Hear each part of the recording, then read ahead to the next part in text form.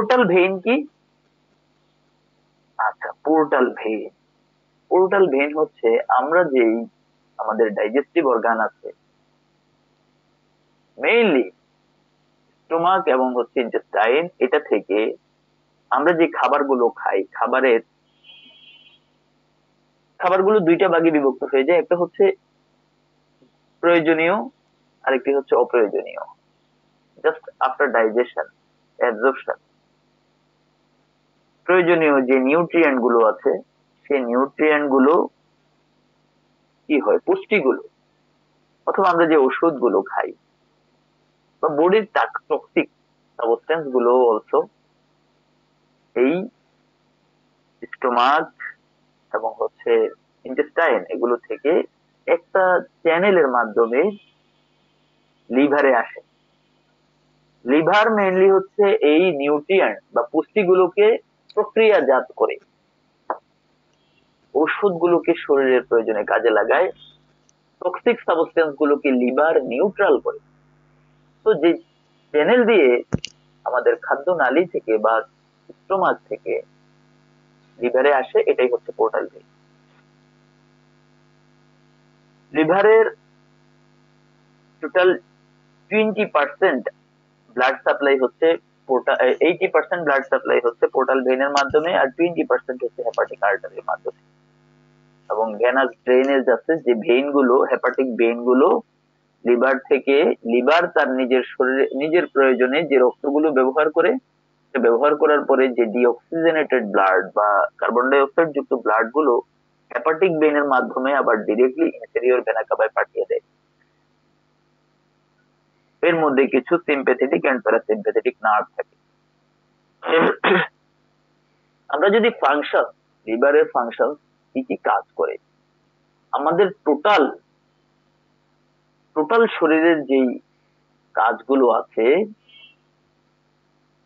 Vital কাজগুলো আছে, এর মধ্যে প্রায় 500 ভাইটাল ফাংশন লিভার একাই ম্যানেজ করে। লিভার হচ্ছে এমন একটা জায়গা, যেমন আমি যদি বলি বাংলাদেশের বা যেমন পদ্মা সেতু খুবই গুরুত্বপূর্ণ একটা সেতু, যার মাধ্যমে একটা বিশাল অঞ্চলের যোগাযোগের মেইন পয়েন্ট। লিভার হচ্ছে আমাদের টোটাল শরীরের যতগুলো ফাংশন আছে, ফাংশন গুলো করার মেইন পয়েন্ট। লিভার ছাড়া আদার্স অর্গান গুলো ঠিকভাবে কাজ করতে পারে না, লিভারের হেল্প ছাড়া, without the help of liver. এছাড়া লিভার কার্বোহাইড্রেট, ফ্যাট, প্রোটিন এগুলো মেটাবলিজমে হেল্প করে, বাইল প্রোডাকশন করে, যে পিত্ত রস এটা প্রোডাকশন করে, কোলেস্টেরল তৈরি করে, এবং শরীরে আমরা যে পরিমাণ গ্লুকোজ খাই, এক্সেস গ্লুকোজ গুলোকে গ্লাইকোজেনে কনভার্ট করে লিভার নিজের মধ্যেই স্টোর করে রাখে।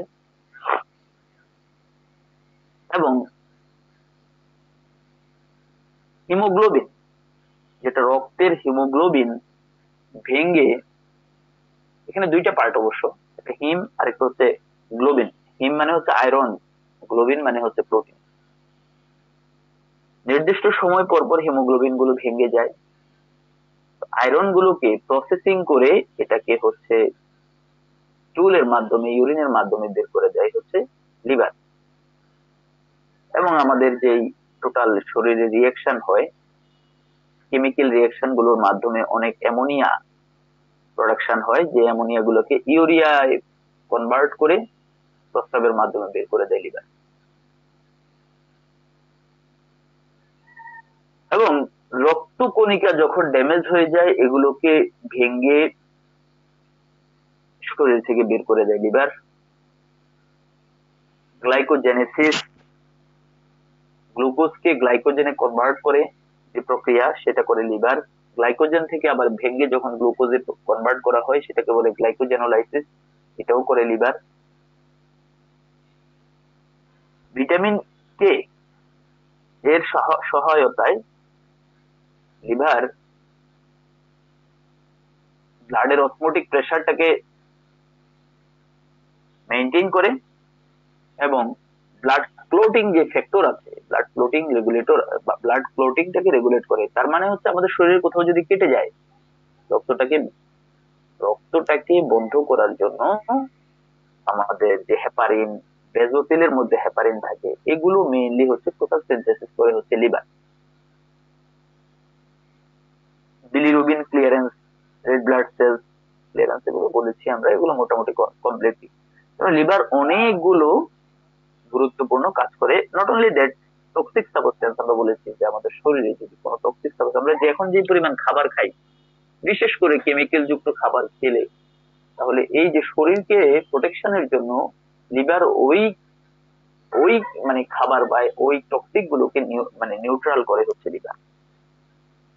এছাড়া vitamin A, D, K, iron and glycogen, এই আদার্স, এগুলো সবই হচ্ছে সিনথেসিস করে হচ্ছে লিভার।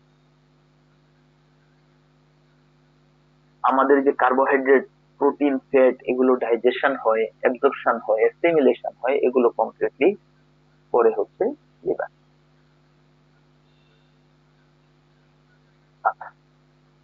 এর মধ্যে আমি একটু, আজকের যিনি সঞ্চালক আছেন তার সাথে একটু কথা বলি। আমাকে শোনা যাচ্ছে ক্লিয়ারলি? আপনারা শুনছেন ঠিকভাবে? জি স্যার, শোনা যাচ্ছে স্যার, ক্লিয়ার শুনছি। Thank you, thank you. জি, আমাদের কমন যে লিভারের ডিজিজ গুলো আছে, তার মধ্যে হেপাটাইটিস। হেপাটাইটিস মানে কি? আইটিস যখনই কোনো জিনিসের সাথে যুক্ত হবে তখনই বুঝতে হবে সেখানে ইনফ্লামেশন হচ্ছে। হেপা মানে লিভার, আইটিস মানে ইনফ্লামেশন। তো হেপাটাইটিস মানে ইনফ্লামেশন অফ দ্য লিভার। যেখানে যেখানেই আইটিস যুক্ত হবে সেখানে সেখানে ইনফ্লামেশন। ইনফ্লামেশন শব্দের অর্থ কি? প্রদাহ।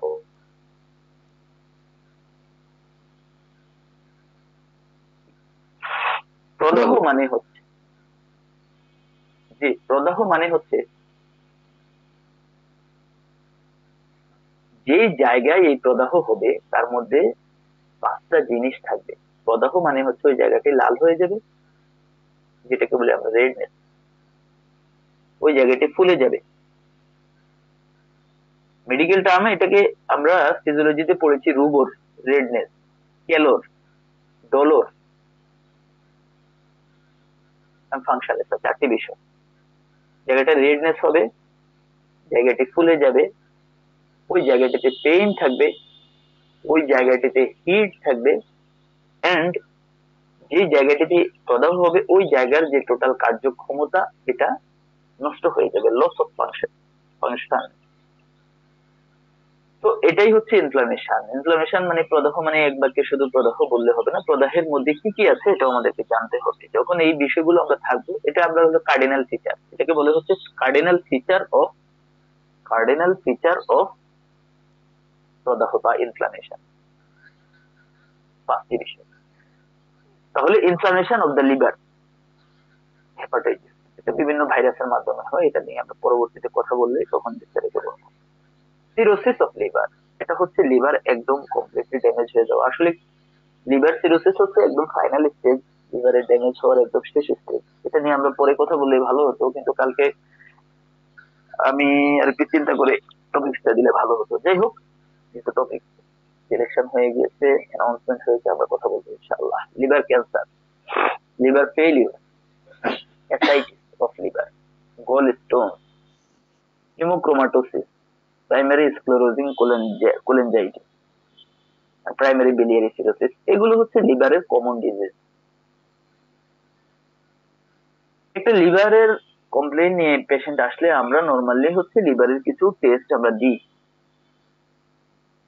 ব্লাডের কিছু টেস্ট বা লিভার ফাংশন প্যানেল, এগুলো আসলে এই লিভারের এই টেস্ট গুলো মেইনলি হচ্ছে ব্লাড টেস্টের মাধ্যমে, ব্লাড নিয়ে টেস্ট করার মাধ্যমে লিভারের অবস্থা মেইনলি হচ্ছে জানা যায়। তো লিভার ফাংশন প্যানেলের মধ্যে বা লিভার ফাংশন টেস্ট আমরা নরমালি একদম কমনলি পেশেন্টকে যদি সাজেস্ট করি তাহলে আমরা এলএফটি এটা লিখে আমরা দিয়ে দিলে হবে, অ্যাডভাইস এলএফটি। এলএফটি মানে হচ্ছে liver function test. Liver function টেস্টের মধ্যে অনেকগুলো বিষয় থেকে যায়, এটা আমরা এইভাবে দিতে পারি। প্রথম আমরা পেশেন্টকে লিখে দিতে পারি সেরাম এসজিপিটি বা এসজিপিটির আরেকটি নাম আছে, সেটা হচ্ছে এএলটি।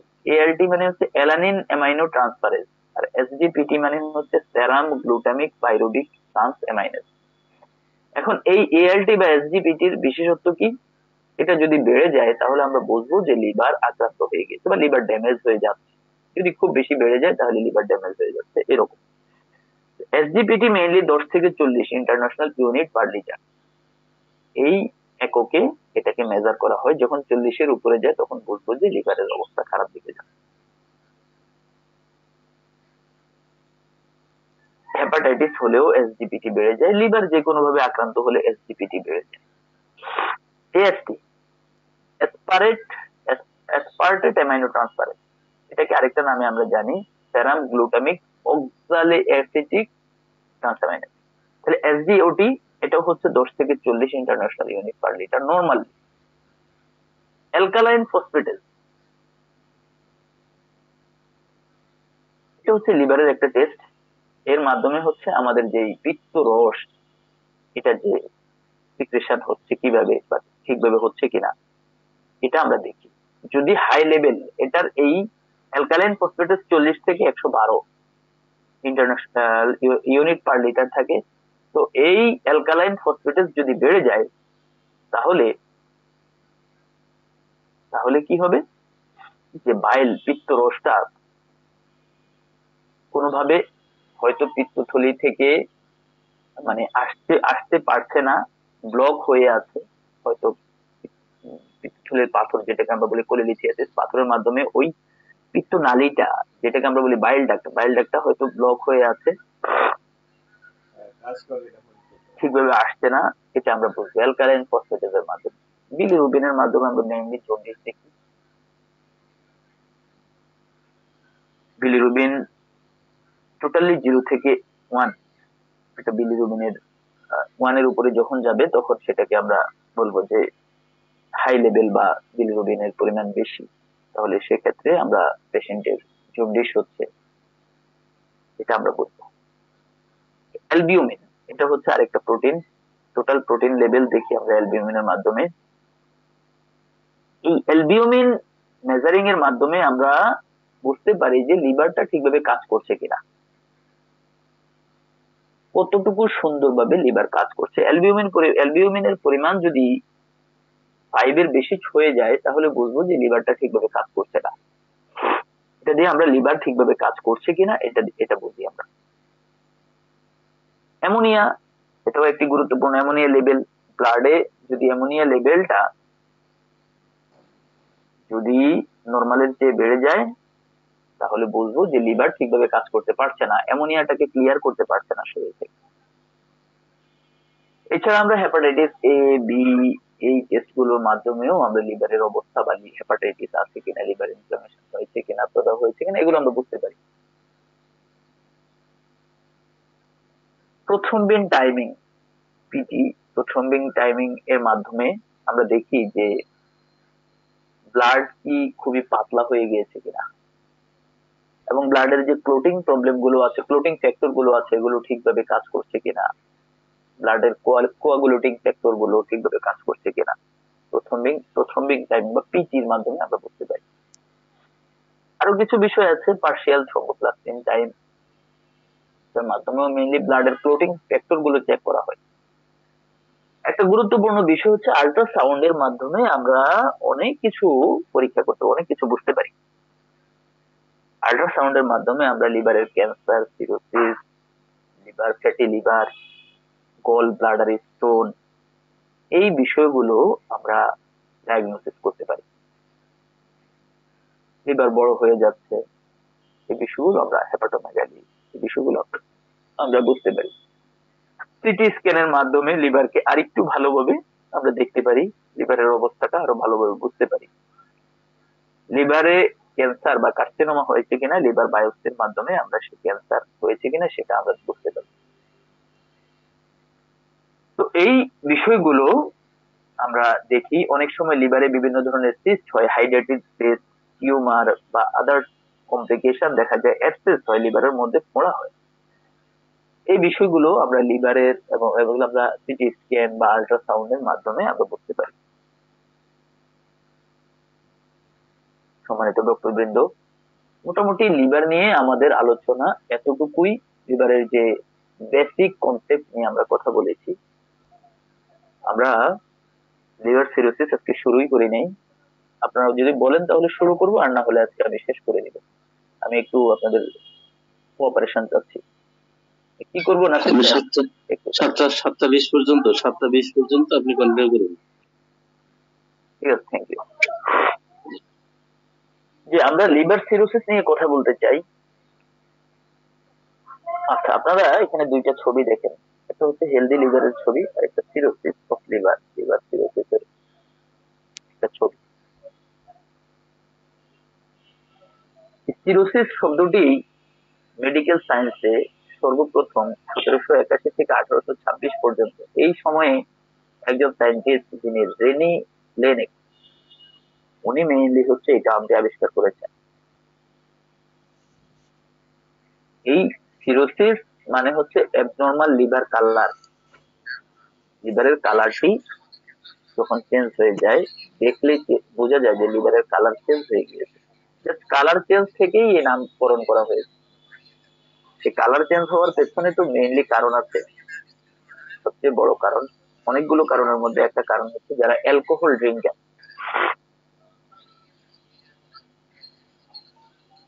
লিভার অনেক ধরনের কেমিক্যাল লিভার বডিতে বা লিভার গ্রহণ, মানে আমরা তো বলছি যে টক্সিন গুলো, অ্যালকোহল এক ধরনের টক্সিন, যে টক্সিন গুলো শরীরে আসে, এই টক্সিন গুলো মোটামুটি ম্যাক্সিমামই লিভার রিসিভ করে এবং এগুলোকে নিউট্রাল করে।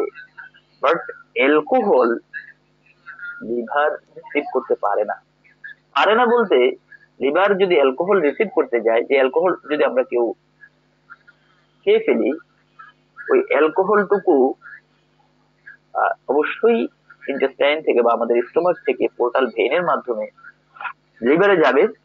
এবং লিভার যখনই অ্যালকোহল পাবে বা দেখবে, বা লিভারের জন্য কমপ্লিটলি এটা হচ্ছে একটা ইনিমি বা শত্রু। লিভার অ্যালকোহলের মাধ্যমে সবচেয়ে বেশি আক্রান্ত হয়, তাহলে লিভার অ্যালকোহলের মাধ্যমে সবচেয়ে বেশি ড্যামেজ হয়। আমরা অহরহ খুবই, এখন তো অ্যালকোহল অ্যাভেলেবল। তো অ্যালকোহল কেন হারাম, এই বিষয়টি যদিও আমার বিষয় না, তো এটা থেকে আমরা বুঝতে পারি নিজেদেরকে নিজেরা ধ্বংস করে দেওয়া হচ্ছে। যারা স্বেচ্ছায় অ্যালকোহল পান করে তাদের মূল উদ্দেশ্য, যদিও তারা না জেনে অনেকে পান করে, অনেকে জেনেই পান করে। যারা স্মোকার তারা জানে যেটা আমাদের জন্য খুবই প্রবলেম, তারপরেও তারা স্মোকিং করে। যারা অ্যালকোহল ড্রিঙ্কার তারা তো কোথায় নেই, বিভিন্ন রকম একসাথে মিক্স করে আমি দেখেছি। যাই হোক, লিভারের জন্য সবচেয়ে বড় প্রবলেম, সিরোসিসের জন্য একটা বড় প্রবলেম, মানে কারণ হচ্ছে অ্যালকোহল। তো এই সিরোসিসটি মেইনলি হচ্ছে একটা গ্রিক ওয়ার্ড কিরোজ। কিরোজ এই শব্দ থেকে এসেছে। কিরোজ শব্দের অর্থ হচ্ছে ইয়েলোইশ ব্রাউনিশ কালার। আচ্ছা, এখন আমরা যদি বলি what is liver cirrhosis. Cirrhosis is a chronic progressive disease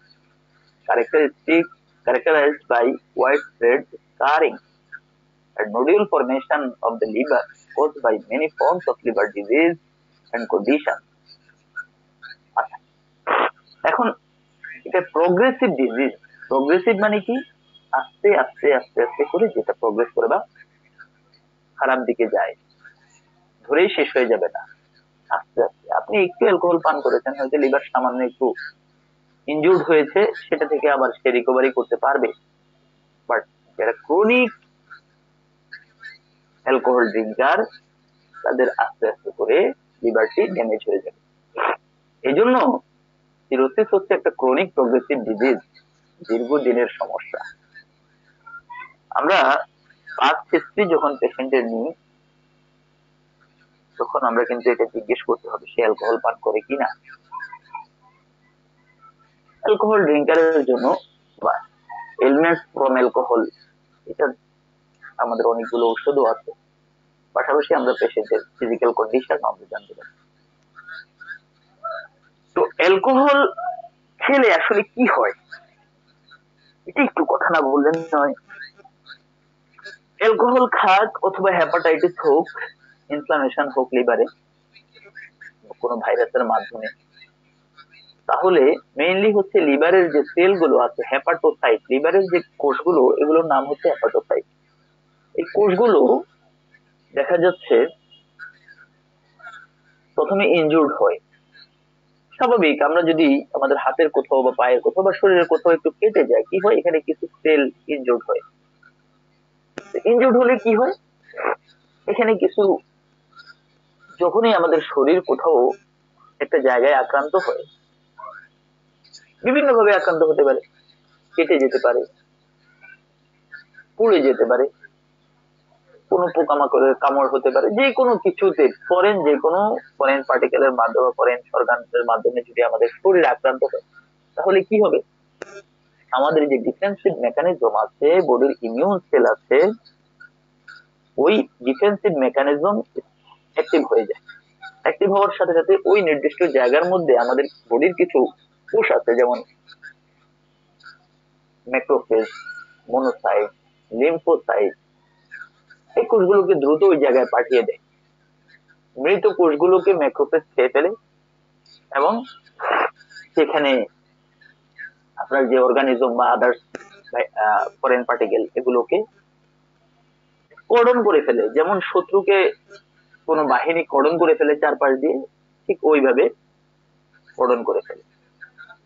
এখানে বডি তার নিজস্ব মেকানিজমের মাধ্যমে জায়গাটাকে কর্ডন করে ফেলে, এখানে যে মৃত কোষগুলো আছে এগুলোকে খেয়ে ফেলে ম্যাক্রোফেজ নামক সেলটি, এবং জায়গাটিকে আস্তে আস্তে করে ভালো করে দেয়। যখন বেশি আক্রান্ত হয়ে যায়, শরীরে একান্ত নিজে পারে না, তখন দেখা যাচ্ছে আমাদের বাইরের প্রয়োজন হয়, বা যেটা আমরা আদার্স মেডিসিন বা ট্রিটমেন্টের প্রয়োজন।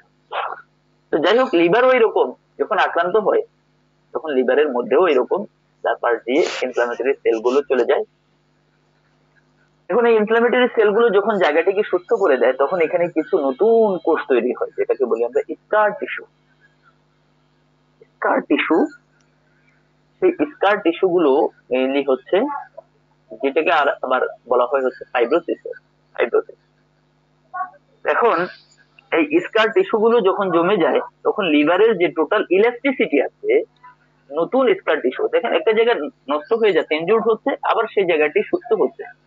এই যে অ্যালকোহল খাচ্ছে, একটা জায়গায় ইনজুর্ড হচ্ছে আবার সুস্থ হচ্ছে, ইনজুর্ড হচ্ছে আবার সুস্থ হচ্ছে, এতে কি হচ্ছে, নতুন করে স্কার টিস্যু তৈরি হচ্ছে, নতুন করে স্কার টিস্যু তৈরি হচ্ছে, ফাইব্রোসিস ডেভেলপ করছে। আর এই ফাইব্রোসিস ডেভেলপ করার কারণে লিভারের যে ইলাস্টিসিটি বা স্থিতিস্থাপকতা, লিভার যে সংকোচন প্রসারণ করার যে শক্তি, সেই শক্তিটি আস্তে আস্তে নষ্ট হচ্ছে।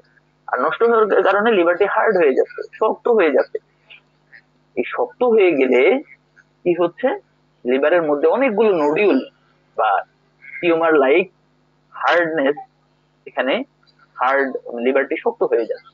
এই যে কন্ডিশনটি, এই কন্ডিশনের নামই হচ্ছে সিরোসিস অফ লিভার। তাহলে এতে লিভারের টোটাল লিভার সেল গুলো ডিস্ট্রয় হয়ে যাচ্ছে, ধ্বংস হয়ে যাচ্ছে, এবং এখানে ফাইব্রোটিক রিজেনারেশন, যেখানে আরো কিছু ফাইব্রাস টিস্যু ডেভেলপ হচ্ছে, ফাইব্রাস টিস্যু গুলো শক্ত থাকে, ফাইব্রোটিক রিজেনারেশন হচ্ছে, এবং ওভারঅল লিভারের টোটাল ফাংশনটি নষ্ট হয়ে যাচ্ছে। আমার মনে হয় আমি আপনাদেরকে বোঝাতে পেরেছি হোয়াট ইজ লিভার সিরোসিস।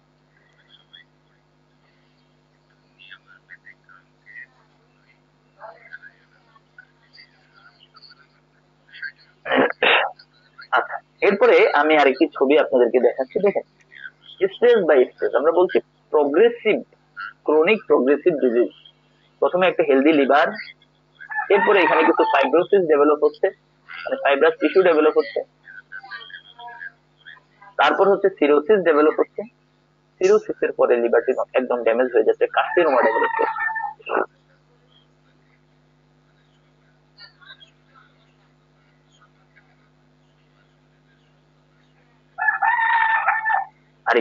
আরেকটু যদি আমরা দেখি stages of liver cirrhosis, liver কিভাবে ড্যামেজ হচ্ছে। হেলদি লিভার,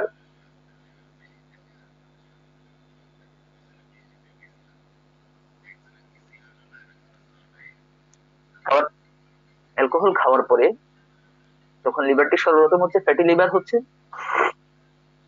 ওই ফ্যাট গুলো হচ্ছে বা অ্যালকোহল থেকে ফ্যাট গুলো হচ্ছে লিভারে ডিপোজিট হচ্ছে, আর লিভার তখন বড় হয়ে যাচ্ছে, তারপরে লিভার ফাইব্রোসিস বা স্কার টিস্যু ডেভেলপ করছে, দেন লিভার সিরোসিস ডেভেলপ করছে। আচ্ছা, লিভার সিরোসিসের কারণগুলো কি? প্রথম কারণ হচ্ছে ভাইরাল ইনফেকশন। ভাইরাল ইনফেকশন মানে হচ্ছে ভাইরাসের মাধ্যমে লিভারটি আক্রান্ত হওয়া। Hepatitis B virus, hepatitis C virus, এই ভাইরাস গুলো মেইনলি হচ্ছে দায়ী। Fatty liver, diabetes, alcohol abuse, primary biliary cirrhosis, primary sclerosing কোলেনজাইটিস, এগুলো প্রত্যেকটা নিয়ে আলোচনা করার সুযোগ আছে, সময়ও প্রয়োজন। বিলিয়ারি অ্যাট্রেসিয়া, সিস্টিক ফাইব্রোসিস, হেমাক্রোমাটোসিস,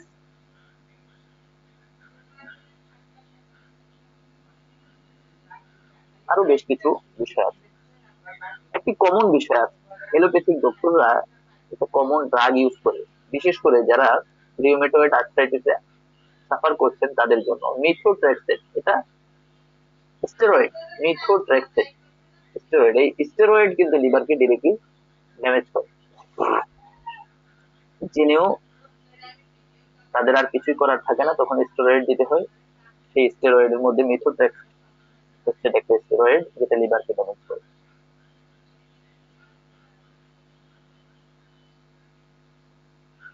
আচ্ছা, লিভার সিরোসিসের সাইন সিমটমস গুলো কি? মেইনলি হচ্ছে যখন একদম প্রাথমিক অবস্থায় লিভার সিরোসিসের কোনো সাইন সিমটমস এভাবে দেখা যায় না। এই জন্য খুবই এক্সটেন্সিভ লেভেলে যদি লিভার ড্যামেজ না হয় তাহলে পেশেন্ট বুঝতে পারে না।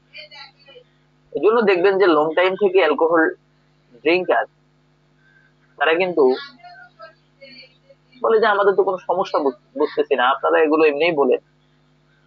আপনি কাউন্সিলিং করতে গেলে তারা বলবে যে কই, আমি অনেক দিন ধরে, আমার অনেক দিন থেকে আমি স্মোকিং করছি, অনেক দিন থেকে আমি অ্যালকোহল ড্রিঙ্ক করছি, তো না, কোনো প্রবলেম তো আমি ফেস করতেছি না। কিন্তু যখন প্রবলেম ফেস করবে তখন আর এটা থেকে ব্যাক করার সুযোগ থাকবে না। তো প্রথম হচ্ছে একটা দুর্বলতা ফিল করে তারা, ফ্যাটিক, দুর্বলতা ফিল করে। লেট সিমটমস এর মধ্যে তাদের শরীরে বেশ কিছু প্রবলেম দেখা যায়। প্রবলেম গুলো আমরা একটু এই যে আমরা এখান থেকে শুরু করি। Ascites. What is ascites? Ascites হচ্ছে পেটের মধ্যে পানি জমে যাওয়া। পেটের কোথায় পানি জমে? ওই যে পেরিটোনিয়াম বলছি, পেরিটোনিয়ামের দুইটা লেয়ার থাকে, একটা হচ্ছে পেরিটোনিয়াম ভিসেরাল লেয়ার, একটা প্যারাইটাল লেয়ার। এই দুইটা লেয়ারের মাঝখানে পানি জমে যায়। তাহলে এই পেটের মধ্যে নরমালি ওই লেয়ারের মাঝখানে 25 মিলিলিটার পর্যন্ত ব্লাড, সরি, পানি বা ফ্লুইড নরমালি থাকে। বাট যখন 25 ml এর বেশি হয়ে যায় পেরিটোনিয়াল ক্যাভিটিতে, তখন এই অ্যাসাইটিস, আমরা তখন তাকে বলি অ্যাসাইটিস।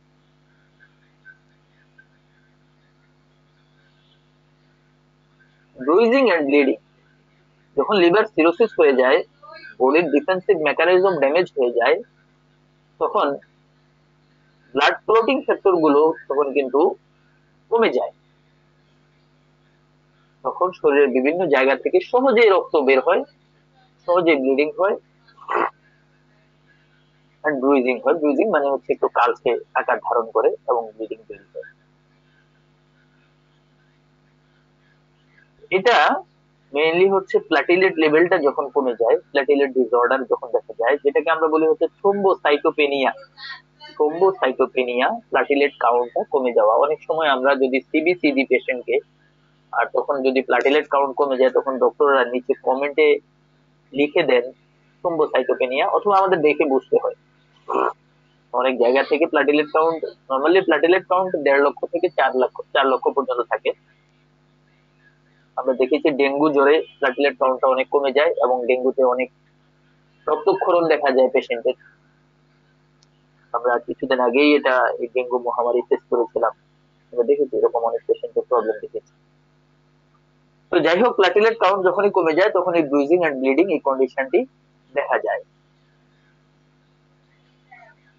শরীরে যখন এক্ষেত্রে হিমোফিলিয়া বা লিভার ডিসঅর্ডার বা ভিটামিন কে ডেফিসিয়েন্সি এই কারণগুলো এই এর জন্য আরো এই কারণগুলো দায়ী।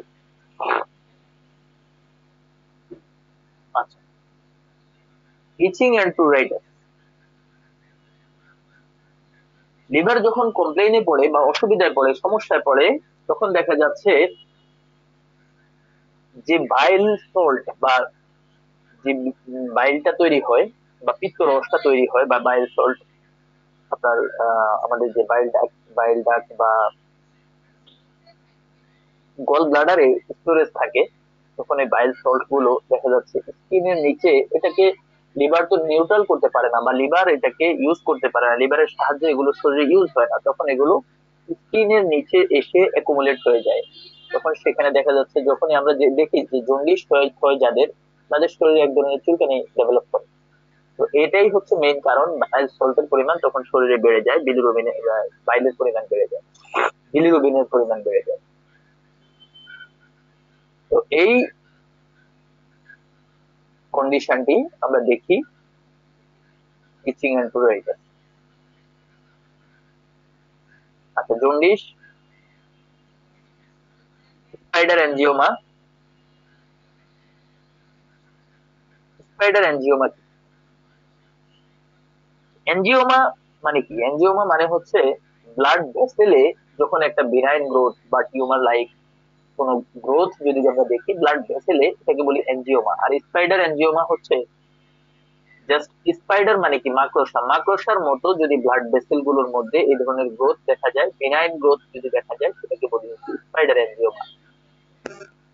তো এই ব্লাড ভেসেল গুলো সোলেন মানে ফুলে যায়, এর মেইন কারণই হচ্ছে যদি লিভার কোনোভাবে আক্রান্ত হয়ে যায়, তখনই এই স্পাইডার অ্যানজিওমাটা ডেভেলপ করে, যেটাকে আমরা লিভার সিরোসিসের একটা সিমটমস হিসেবে দেখি।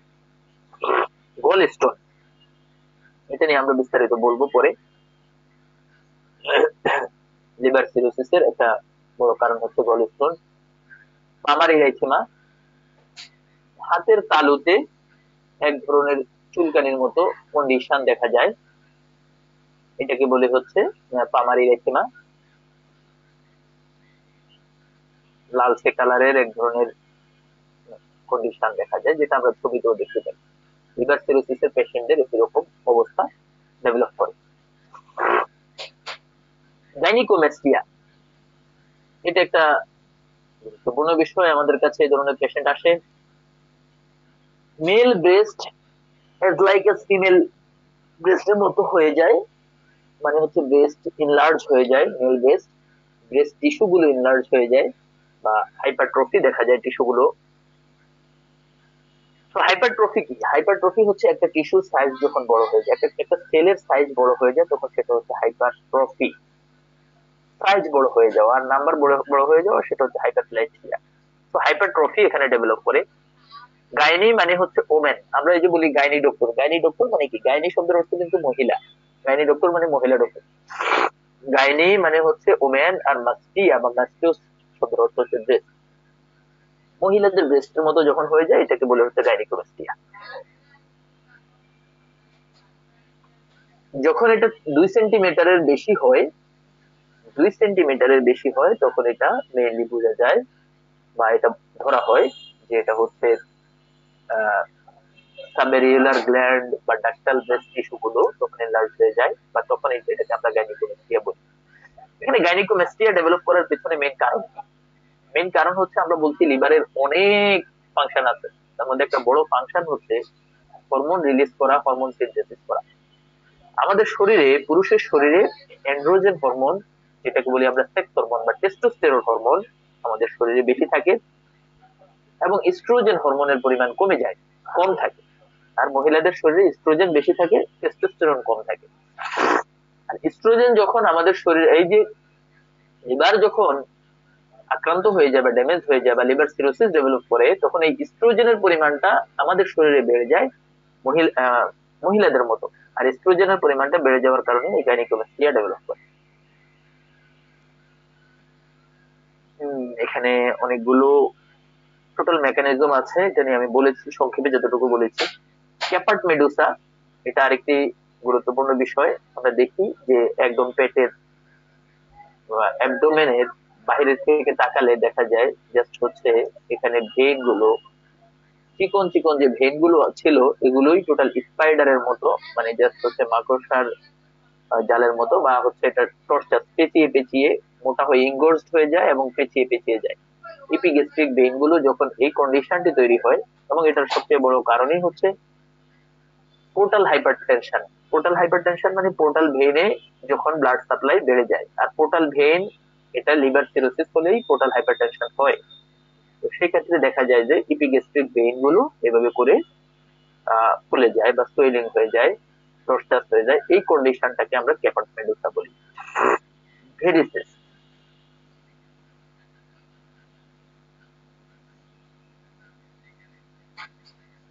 একটু গোত্র করি দ্রুত। ভেরিসেস এখানে হচ্ছে পায়ের নিচের দিকের যে ভেইন গুলো আছে ওই ভেইন গুলো লার্জ এবং টর্সাস হয়ে যায়, ভেরিকোজ ভেইন গুলো ডেভেলপ করে, এবং মেন্টাল ডিস্টারবেন্স দেখা যায়।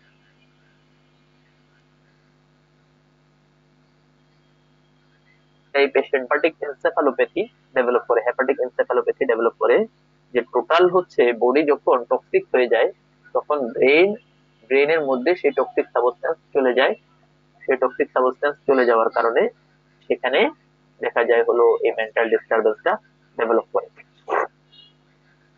তো এই কন্ডিশনে আমরা পেশেন্টকে কি সাজেস্ট করতে পারি? আমরা তাদেরকে রেস্টের জন্য প্রমোট করব, কমপ্লিট রেস্ট, নিউট্রিশনটা ইমপ্রুভ করার জন্য বলবো, এবং তাদের স্কিনের কেয়ার নেওয়ার জন্য বলবো, এবং ইনজুরিটা যাতে তাদের কম হয় সেক্ষেত্রে তাদেরকে পরামর্শ দিব, এবং তাদের রেগুলার মনিটরিং এর মধ্যে রাখতে হবে যে এই পেশেন্টের অবস্থা কোন দিকে যাচ্ছে। আচ্ছা, প্রগনোসিস একটা গুরুত্বপূর্ণ বিষয়। প্রগনোসিস,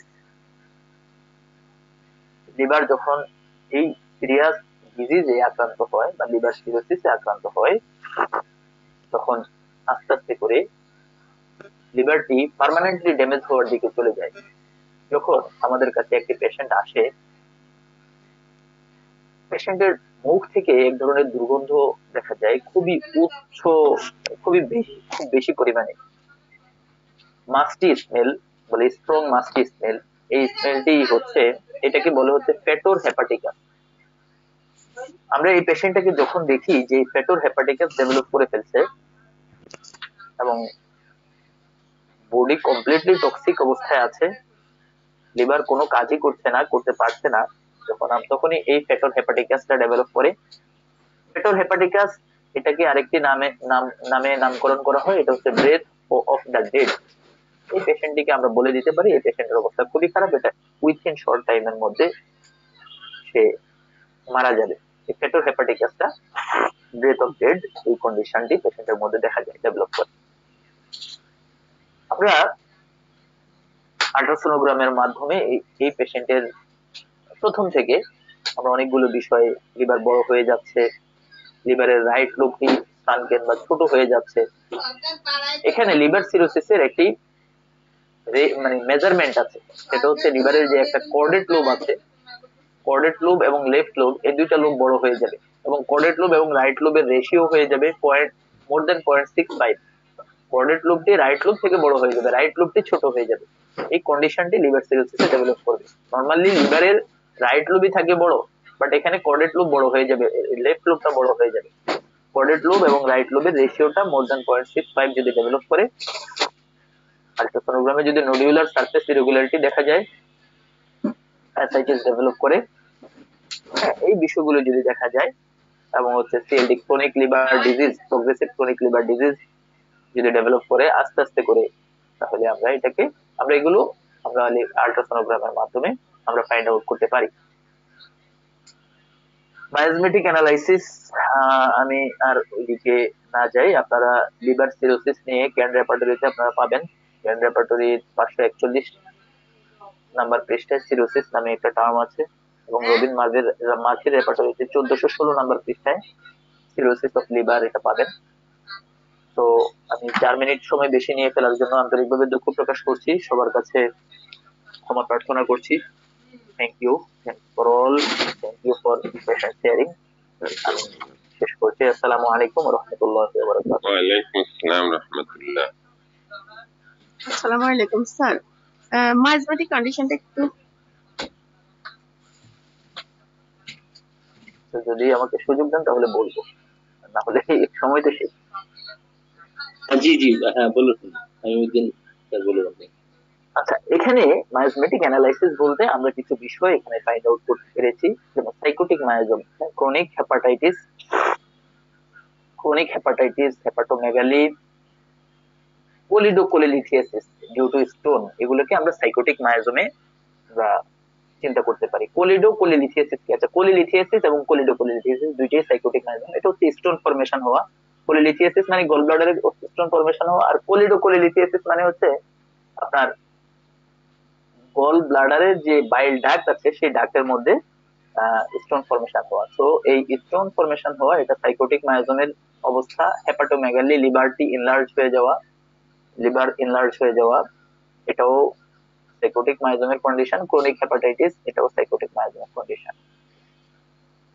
আর সিফিলিটিক হচ্ছে লিভারটি যখন ছোট হয়ে যায়, atrophy of the liver develop করে, মেটাবলিক ফেলিউর যদি ডেভেলপ করে, increased rate of haemolysis, iron যদি অতিরিক্ত পরিমাণে ভেঙে যায়, ডিস্ট্রাকটিভ কন্ডিশন তৈরি হয়, সেটাকে আমরা সিফিলিটিক কন্ডিশনে আমরা দেখি। স্টোরিক condition, toxic liver injury, normally এটা হচ্ছে একদম প্রাইমারি স্টেজ গুলো। Toxic liver injury, drug toxicity, iron overload, copper overload, যেটাকে উইলসন্স ডিজিজে দেখি, কপার ওভারলোড হয়ে লিভারটি আক্রান্ত হয়।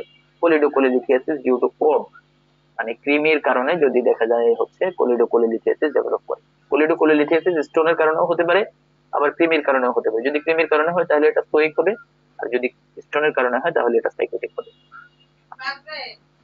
তো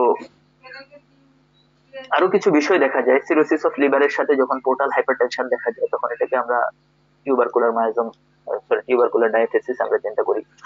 cirrhosis of liver and portal hypertension. R portal hypertension এটা মেইনলি হচ্ছে স্টোরিক হাইপারটেনশন, একটা এক্সাজারেটেড অবস্থা বডির হাইপারটেনশনটি, এটাকে আমরা স্টোরিক কন্ডিশন।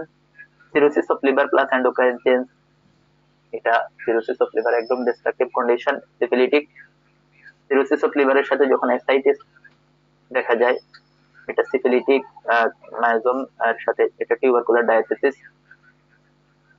হিমোরেজিক টেন্ডেন্সি দেখা যায়, হিমোরেজ এটা তো অবশ্যই স্টোরিক, আর সিরোসিস অফ লিভার দুইটা মিলে হচ্ছে টিউবারকুলার ডায়াথেসিস। এগুলো মেইনলি হচ্ছে যখন কম্বিনেশন হয় তখন তো আমরা জানি একটা মিক্সড মায়োজমেটিক কন্ডিশন তৈরি হয়। টেস্ট হচ্ছে এতটুকুই সংক্ষেপে মায়োজমেটিক অ্যানালাইসিস। আমরা এতটুকু দেখে আসলে মায়োজম হচ্ছে একটা ভাস্ট একটা বিষয়। ইন জেনারেল একটা টোটাল পেশেন্টের স্টেজ বা হিস্ট্রি বা পেশেন্টের টোটাল কন্ডিশন দেখে আমরা হচ্ছে মায়োজমেটিক বিষয়গুলো আইডেন্টিফাই করি বা ডায়াগনোসিস করি। তারপরে কথা হচ্ছে একটি বিষয় দেখো, মায়োজম আমরা আইডেন্টিফাই করতে পারি, যদিও আদার্স সবগুলো বিষয়। মায়োজম তো একটা পেশেন্টের শরীরে প্রত্যেকটা মায়োজমই কিন্তু অনেক সময় থাকে, তিনটি মায়োজমই থাকে, হয়তো একটা মায়োজম প্রমিনেন্ট থাকে আর একটি মায়োজম ডমিনেট করে। স্টোরিক মায়োজম আছে বাট সাইকোটিক এর মধ্যে ডমিনেট করছে, সিফিলিটিকও আছে, সাইকোটিক ডমিনেট করছে আবার সিফিলিটিক ডমিনেট করছে, আদার্স মায়োজম গুলো আছে। তো সেক্ষেত্রে আসলে মায়োজম সবগুলোই মোটামুটি দেখা যেতে পারে। তো যে মায়োজমটা মেইনলি ডমিনেট করে সেই মায়োজমের সিমটমস গুলো বেশি দেখা যায়। আর একটা পেশেন্টের শরীরে টোটাল পেশেন্টের কন্ডিশন দেখে দেন হচ্ছে কোন মায়োজমটি ডমিনেট করছে সেভাবে আমরা অ্যান্টি মায়োজমেটিক ট্রিটমেন্টটা পেশেন্টকে দিই। যখন ওই মায়োজমটি যখন একটু আহ দুর্বল হয়ে আসে বা পেশেন্টের কন্ডিশনটা একটু ডেভেলপ করে, আবার আমরা দেখি পূর্ণ মায়োজম যখন আবার স্ট্রং হয়ে যাচ্ছে তখন আবার পেশেন্টকে ওই অ্যান্টি মায়োজমেটিক ট্রিটমেন্ট দিতে হয়। যেমন আমরা এ ব্যাপারে অনেকগুলো, মানে সবগুলো, মানে মায়োজমেটিক বা ক্রনিক মায়োজমের যে বইগুলো আছে ওই বইগুলো তো এই ব্যাপারে ডিটেলস ইনস্ট্রাকশন আছে। কিছু কিছু বিষয় দেখা যায়, আমাদের ডক্টর হ্যানিম্যান বলেছেন যখন তিনটি মায়োজম দেখা যাবে সবার আগে স্টোরিক মায়োজমের ট্রিটমেন্ট করতে হবে, দেন হচ্ছে সাইকোটিক আর সিফিলিটিক এর মধ্যে যেটা স্ট্রং আছে ট্রিটমেন্ট করতে হবে। বাট আদার্স অনেকেই বলেছেন, যে চ্যালেঞ্জ সহ অনেকেই বলেছেন যে যে মায়োজম সবচেয়ে বেশি স্ট্রং হবে সেই মায়োজমের অ্যান্টি মায়োজমেটিক ট্রিটমেন্ট করতে হবে। তো যাই হোক, পেশেন্টের টোটাল কেস টেকিং হিস্ট্রি এর আলোকে যে মেডিসিনটি আসবে সেই মেডিসিনটাকে আবার মায়োজমের সাথে মিলিয়ে নিয়ে ট্রিটমেন্টটা পেশেন্টের জন্য ট্রিটমেন্ট বা মেডিসিনটা সিলেকশন করবো। এতটুকুই। সবাইকে আন্তরিকভাবে ধন্যবাদ জানাচ্ছি। আসসালামু আলাইকুম রহমতুল্লাহ। ওয়ালাইকুম আসসালাম রহমতুল্লাহ।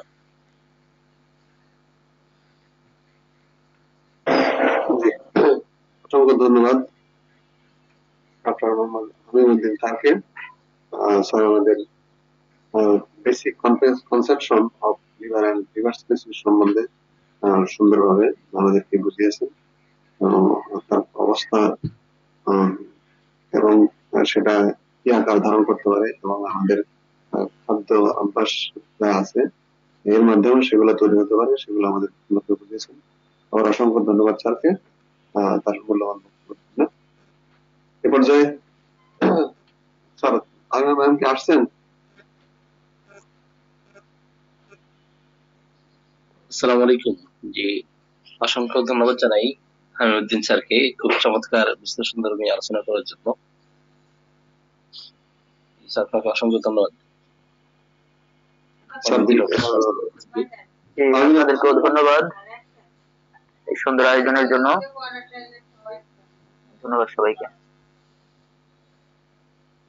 তো আমাদের আরেকজন আলোচক ছিলেন তাহমিনা বিলকিস ম্যাম। জি, তাহমিনা বিলকিস ম্যাম এসেছেন? মানে আসতে পারেন নাই।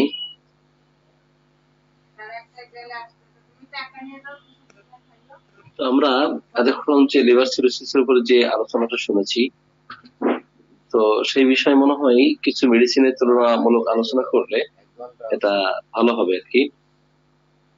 আচ্ছা স্যার, জি স্যার একটু এই লিভার সিরোসিসের আলোচনার উপরে যদি কারো কোনো প্রশ্ন থাকে, সুযোগ থাকে, প্রশ্নটা আসতে পারে। শিওর, কোনো কোশ্চেন থাকলে কোশ্চেন করতে পারেন আপনারা। স্যার ওই ফ্যাটি লিভারটা কিভাবে হয় স্যার, এবং হিমোফিলিয়াটা স্যার?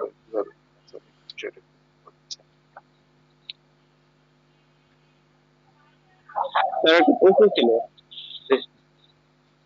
আচ্ছা একটু একজন একজন করে। হ্যাঁ, প্রথম হচ্ছে ফ্যাটি লিভারের ব্যাপারে বলছেন। ফ্যাটি লিভার নিয়ে একদিন আমরা আবার আলাদা আলাদা ক্লাস নেব, সেই ক্লাসে বলবো। আজকে মোটামুটি ফ্যাটি লিভার নিয়ে যতটুকু আমরা যদি বলতে চাই, ফ্যাটি লিভার হচ্ছে যখনই অ্যালকোহল, অনেকগুলো কারণ আছে, অ্যালকোহল আছে, ডায়াবেটিস আছে, ওবেসিটি আছে, অনেকগুলো কারণ আছে ফ্যাটি লিভারের। তো মেইনলি হচ্ছে ফ্যাটি লিভারের মেইন কারণই হচ্ছে যদি লিভারের মধ্যে অতিরিক্ত পরিমাণে ফ্যাট ডিপোজিশন হয় বা ফাইব্রাস টিস্যু ডেভেলপ হয়, সেটাকে হচ্ছে ফ্যাটি লিভার বলে। তো সেক্ষেত্রে ফ্যাটি লিভারের অনেকগুলো গ্রেড আছে, গ্রেড 1 2 বা mild, moderate, severe, grade 2 fatty liver, grade 1 fatty liver, এভাবে করে আমরা আল্ট্রাসাউন্ড রিপোর্টে এভাবে আমরা দেখি। যখনই অ্যালকোহল কেউ ড্রিঙ্কস করে, জাস্ট যেভাবে আমরা লিভার সিরোসিসের মেকানিজম বলেছি, সেই মেকানিজমের প্রাথমিক অবস্থা হচ্ছে ফ্যাটি লিভার দিয়ে শুরু হয়। ফ্যাটি লিভার থেকেই পেশেন্টটা লিভার সিরোসিসের দিকে ডেভেলপ করে, পেশেন্টটা লিভার সিরোসিসের দিকে যায়। তো ফ্যাটি লিভার থেকে আস্তে আস্তে করে পেশেন্টের যে আপনার হচ্ছে লিভারের যে হলো ইলাস্টিসিটি বা কাজ করার যে আপনার কন্ডিশন বা ক্ষমতা, এটা আস্তে আস্তে কমে যায়। যেটা সংকোচন হওয়া, প্রসারণ হওয়া, এই শক্তিটি যখন কমে যায় তখন লিভার আর নিজের কাজগুলো ঠিকভাবে করতে পারে না। আচ্ছা, এরপর আরেকটি প্রশ্ন ছিল হিমোফিলিয়া। হিমোফিলিয়া হচ্ছে এটা ব্লাডের যে ফ্লোটিং ফ্যাক্টর গুলো আছে, ব্লাড ফ্লোটিং ফ্যাক্টর, মানে ব্লাড যে আপনার জমাট বাঁধার যে ক্যাপাসিটি বা ক্যাপাবিলিটি আছে, এটা যখন ড্যামেজ হয়ে যায়, এটা মেইনলি হচ্ছে ইনহেরিটেড বা জন্মগত একটা সমস্যা। অনেক সময় আমরা দেখি যে আমাদের কাছে যদি কোনো পেশেন্ট আসে, যে একটা বাচ্চা, তার অনবরত নাক দিয়ে রক্ত আসে, যখন নাক দিয়ে রক্ত আসে, মুখ দিয়েও আসে, কান দিয়েও আসে, এরকম যদি ইনহেরিটেড বা জন্মগত মানে ভাবে এরকম ব্লিডিং নিয়ে বাচ্চারা আসে, তখন আমাদের অবশ্য ওই সময় আমাদের কাজ হচ্ছে, এই পেশেন্টটা যদি ইমার্জেন্সি কন্ডিশন হয়, আমরা অবশ্যই স্পেশালাইজড হসপিটালে তাদেরকে রেফার করে দিব। কারণ এরকম সিভিয়ার কন্ডিশনে এই পেশেন্টকে আমরা রেখে আমরা ট্রিটমেন্ট দিতে পারবো কিনা, যদি কারো শক্তি থাকে বা ওইরকম সাহস থাকে তারা দিবেন। তবে আমার কথা হচ্ছে ইমার্জেন্সি কন্ডিশনে পেশেন্টকে ইমার্জেন্সি ম্যানেজমেন্টের প্রয়োজন, যেটা আমাদের হাতে নেই, তাকে আমরা হসপিটাল, স্পেশালাইজড হসপিটালে রেফার করব। হ্যাঁ, যখন সেখান থেকে এটা পেশেন্ট ম্যানেজ হয়ে আসবে, তার যদি সিমটোমেটিক বা কনস্টিটিউশনাল ট্রিটমেন্ট দিয়ে আমরা পেশেন্টের জন্য ভালো কিছু করতে পারি সেটা আমরা করবো। তো যাই হোক, এটা একটা ইনহেরিটেড ব্লিডিং ডিসঅর্ডার, জন্মগত একটা রক্তক্ষরণের একটা অসুবিধা। তো সেক্ষেত্রে হচ্ছে ব্লাডের যে ফ্লোটিংটা প্রপারলি, ফ্লোটিং ফ্যাক্টর গুলো প্রপারলি না থাকার কারণে বা ঠিকভাবে কাজ না করার কারণে এই ব্লিডিংটা হয়। এটাই হচ্ছে হিমোফিলিয়া। তো হিমোফিলিয়া মেইনলি হচ্ছে লিভার সিরোসিস হলে, লিভার সিরোসিস হলে তার যেই টোটাল যেই কাজ, লিভারের শরীরের যে কাজ বা লিভারের তো অনেকগুলো কাজ, তার মধ্যে এই যে ব্লাড আপনার হচ্ছে কি সার্কুলেশন রিলেটেড তার অনেকগুলো কাজ আছে, সেখানে দেখা যাচ্ছে হ্যাম্পার হয় এবং তখনও দেখা যাচ্ছে এই ব্লিডিংটা তৈরি হয়। ক্লোটিং ফ্যাক্টর গুলো তখন কমে যায়, কোঅ্যাগুলেটিং ফ্যাক্টর গুলো তখন ঠিকভাবে মানে কাজ করছে না বা করে না। তো এই প্রবলেম গুলো তখন ডেভেলপ করে, সেজন্য এখানেও দেখা যাচ্ছে এই ব্লিডিং ডিসঅর্ডারটা ডেভেলপ হয়। হিমোফিলিয়া মেইনলি হচ্ছে ইনহেরিটেড ব্লিডিং ডিসঅর্ডার, কিন্তু হিমোফিলিয়ার জন্য দেখা যাচ্ছে এই ব্লিডিং কন্ডিশনটি মেইনলি হচ্ছে দেখা যায়। আর যখন লিভার সিরোসিস হয় তখনও তার দেখা যাচ্ছে মানে এই ব্লিডিং কন্ডিশনটি ডেভেলপ করতে পারে। এই আর আর কারো কোনো কোশ্চেন ছিল? জি স্যার, আমার একটা কোশ্চেন ছিল প্লিজ। জি বলেন তো। স্যার, সাধারণত হোমিওপ্যাথিতে কিরকম, অ্যালোপ্যাথিতে দেখেছি লিভার সিরোসিস যারা রোগী আক্রান্ত, ডাক্তাররা বলেন যে এই রোগ কখনো একদম ভালো হবে না, তবে তারা ওষুধ দিয়ে রোগীটাকে মানে স্যার সচল রাখার জন্য, বাঁচিয়ে রাখার জন্য বা স্বাভাবিক কাজ করার পর্যায়ে নিয়ে আসেন, এই একটা স্যার। আর দ্বিতীয় প্রশ্ন, হোমিওপ্যাথিতে এটা একদম 100% কিওর হয় কিনা এবং কোন বয়স পর্যন্ত চিকিৎসা দিলে এটা কিওর হয়। আর 2 নম্বরে এটা ওইভাবে এটা কিওর হবে না, কিন্তু ম্যানেজমেন্ট দিয়ে বা ওষুধ দিয়ে ভালো রাখার ব্যবস্থা আছে কিনা? জি, অনেক প্রশ্ন, আর এই প্রশ্নের অনেক একটা কয়েকটা ক্লাস নিতে হবে এই প্রশ্নের অ্যান্সার দিতে হলে। আচ্ছা যাই হোক, আমি সংক্ষেপে যদি বলি, আমরা একটা গাইডলাইন দেখি, আমরা রেপার্টরিতে কয়েকটা মানে লিভার সিরোসিসের ব্যাপারে দেখেছি অনেকগুলো মেডিসিন আছে। আমরা মেইনলি একটা পেশেন্টকে ট্রিটমেন্ট করার জন্য পেশেন্টের কমপ্লিট অবস্থা, কেস হিস্ট্রি আমরা দেখি, পেশেন্টের সার্বিকভাবে কেসটাকে অ্যানালাইসিস অ্যানালিসিস অনেকগুলো বিষয় চিন্তা করে আমরা একটা মেডিসিন সিলেকশন করি, মায়োমেটিক কন্ডিশন চিন্তা করে আমরা একটা মেডিসিন সিলেকশন করি। তাহলে সেক্ষেত্রে আমরা বলেছি এটা হলো একটা প্রোগ্রেসিভ একটা ডিজিজ, ক্রনিক প্রোগ্রেসিভ ডিজিজ। আর লিভার সিরোসিসটা হচ্ছে যখন পেশেন্টের একদম এক্সটেন্সিভ লেভেল বা একদম সিরিয়াস লেভেলে না যায় ততক্ষণ পর্যন্ত পেশেন্ট বুঝতে পারে না। এখন প্রাথমিক অবস্থায় যদি একটা পেশেন্ট ধরা পড়ে, তার যেমন ভালো হওয়ার সুযোগ আছে, যেমন সুযোগ আছে লিভার এই সেলগুলো কিন্তু, হেপাটোসাইট গুলো কিন্তু রিজেনারেট করে। একটা সেল ড্যামেজ হয়ে গেলে সেটাকে আবার নষ্ট হয়ে গেলে সেটা আবার ভালো হয়। হার্টের সেল বা ব্রেনের সেল গুলো কিন্তু ভালো হয় না, একটা ড্যামেজ হয়ে গেলে সেটা ড্যামেজ, এটা আর জীবনেও ভালো হবে না। কিন্তু লিভারের সেল গুলো কিন্তু ভালো হয়, রিজেনারেট করে।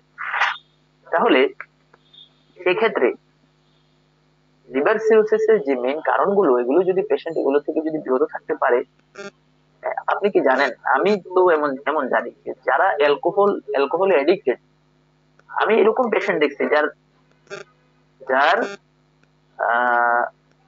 লিভার সিরোসিস, লিভার সিরোসিস যত সম্ভব, আমি ওই পেশেন্টের রিপোর্টটা দেখেছি অনেক আগে, লিভার সিরোসিস ডেভেলপ করে। এই পেশেন্ট ট্রিটমেন্টের মাধ্যমে দেখা যাচ্ছে অনেকটাই ভালো পর্যায়ে আসছে, সে আবার অ্যালকোহল খাচ্ছে, এখনো অ্যালকোহল খেয়ে সে রাস্তায় রাস্তায় আমার চেম্বারের পাশে দিয়ে মাঝে মধ্যে দেখছি, চেম্বারের সামনে দিয়ে যাচ্ছে। তাহলে এই পেশেন্টটা ভালো হবে কি ব্যাপার? যদি তার প্রিডিসপোজিং ফ্যাক্টর, পজিশন গুলো, এক্সাইটিং কজ গুলো যদি থেকেই যায়, তাহলে এই পেশেন্ট কখনোই ভালো হবে না। যে কোনো ডিজিজের ক্ষেত্রে এক্সাইটিং কজ যদি না সরানো যায়, মেইনটেইনিং কজ, এক্সাইটিং কজ গুলো যদি পেশেন্ট রিমুভ করা না যায়, তাহলে কি পেশেন্ট ভালো হবে?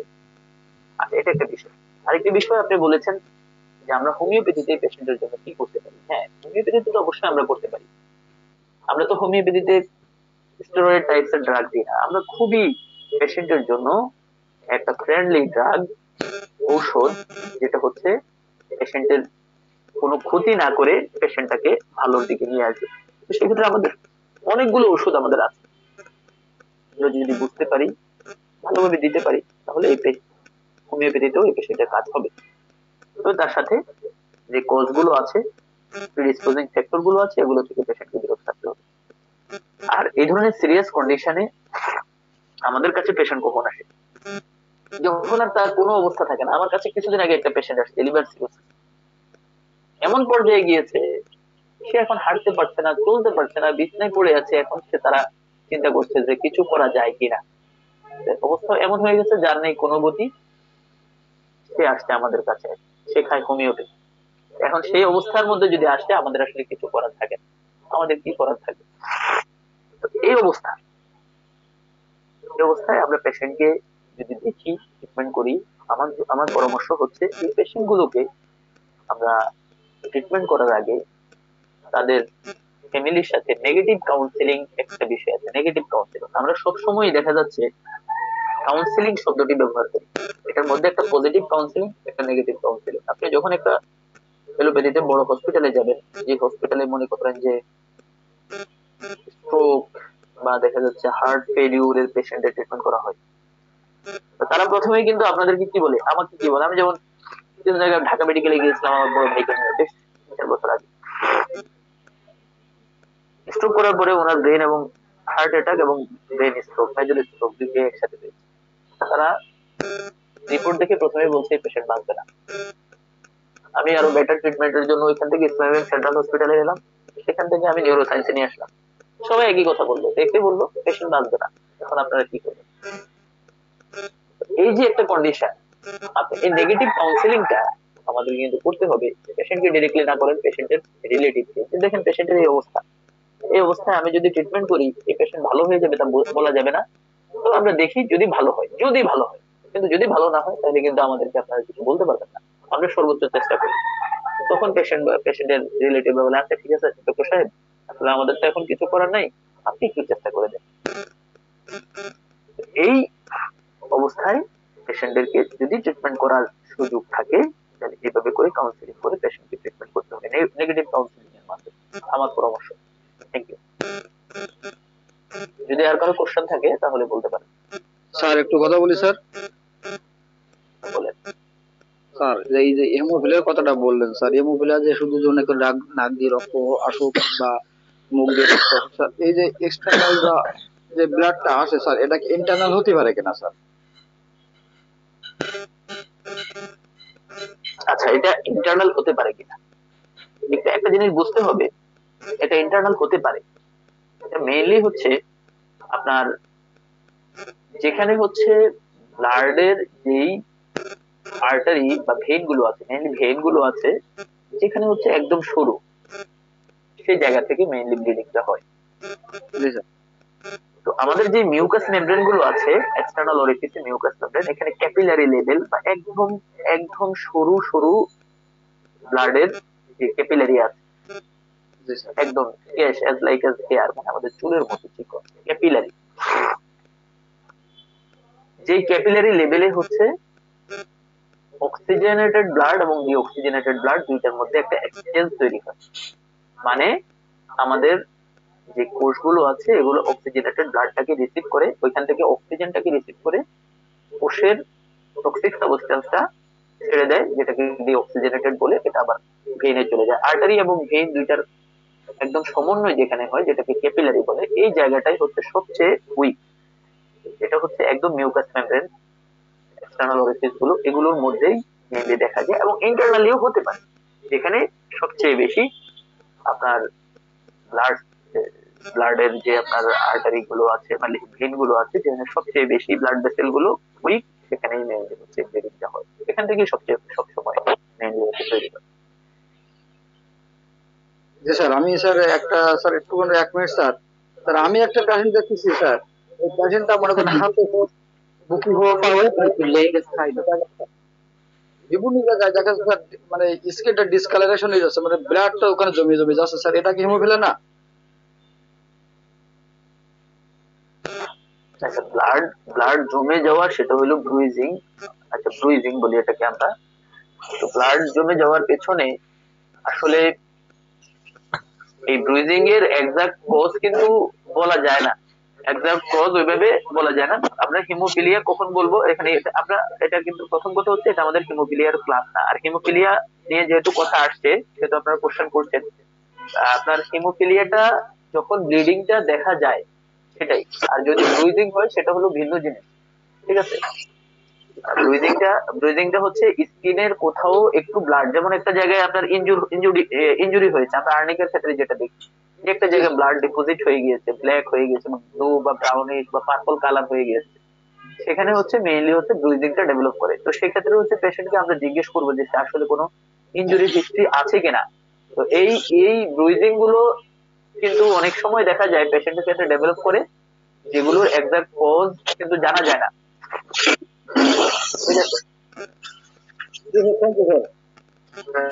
এখানে মেইনলি হচ্ছে ক্লোটিং ফ্যাক্টর যখন কমে যায় সেটাই সেটাই মেইনলি হচ্ছে আপনার দেখা যায় আর কি। আর এছাড়া ইন্টারনাল ব্লাড ভেসেল, আচ্ছা একটু আয়েশা আয়েশা যিনি একটু মিউট করে।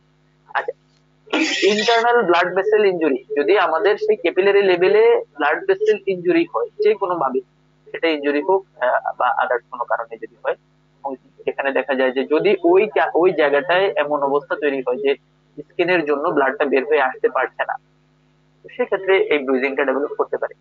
তো হেমোফিলিয়া হচ্ছে যখন ব্লিডিং দেখা যাবে, আর ব্রুইজিংটা হচ্ছে ব্লিডিং দেখা যাবে না, তো সেটা হচ্ছে ব্রুইজিং। আপনি যেটা বলছেন ব্লাড আসছে না বাট জায়গায় জায়গায় ক্লোটিং, আপনার মানে কি বলে এটাকে, ব্লাডটা ছোপ ছোপ হয়ে মানে জমাট বেঁধে আছে স্কিনের নিচে, সেটা হচ্ছে ব্রুইজিং।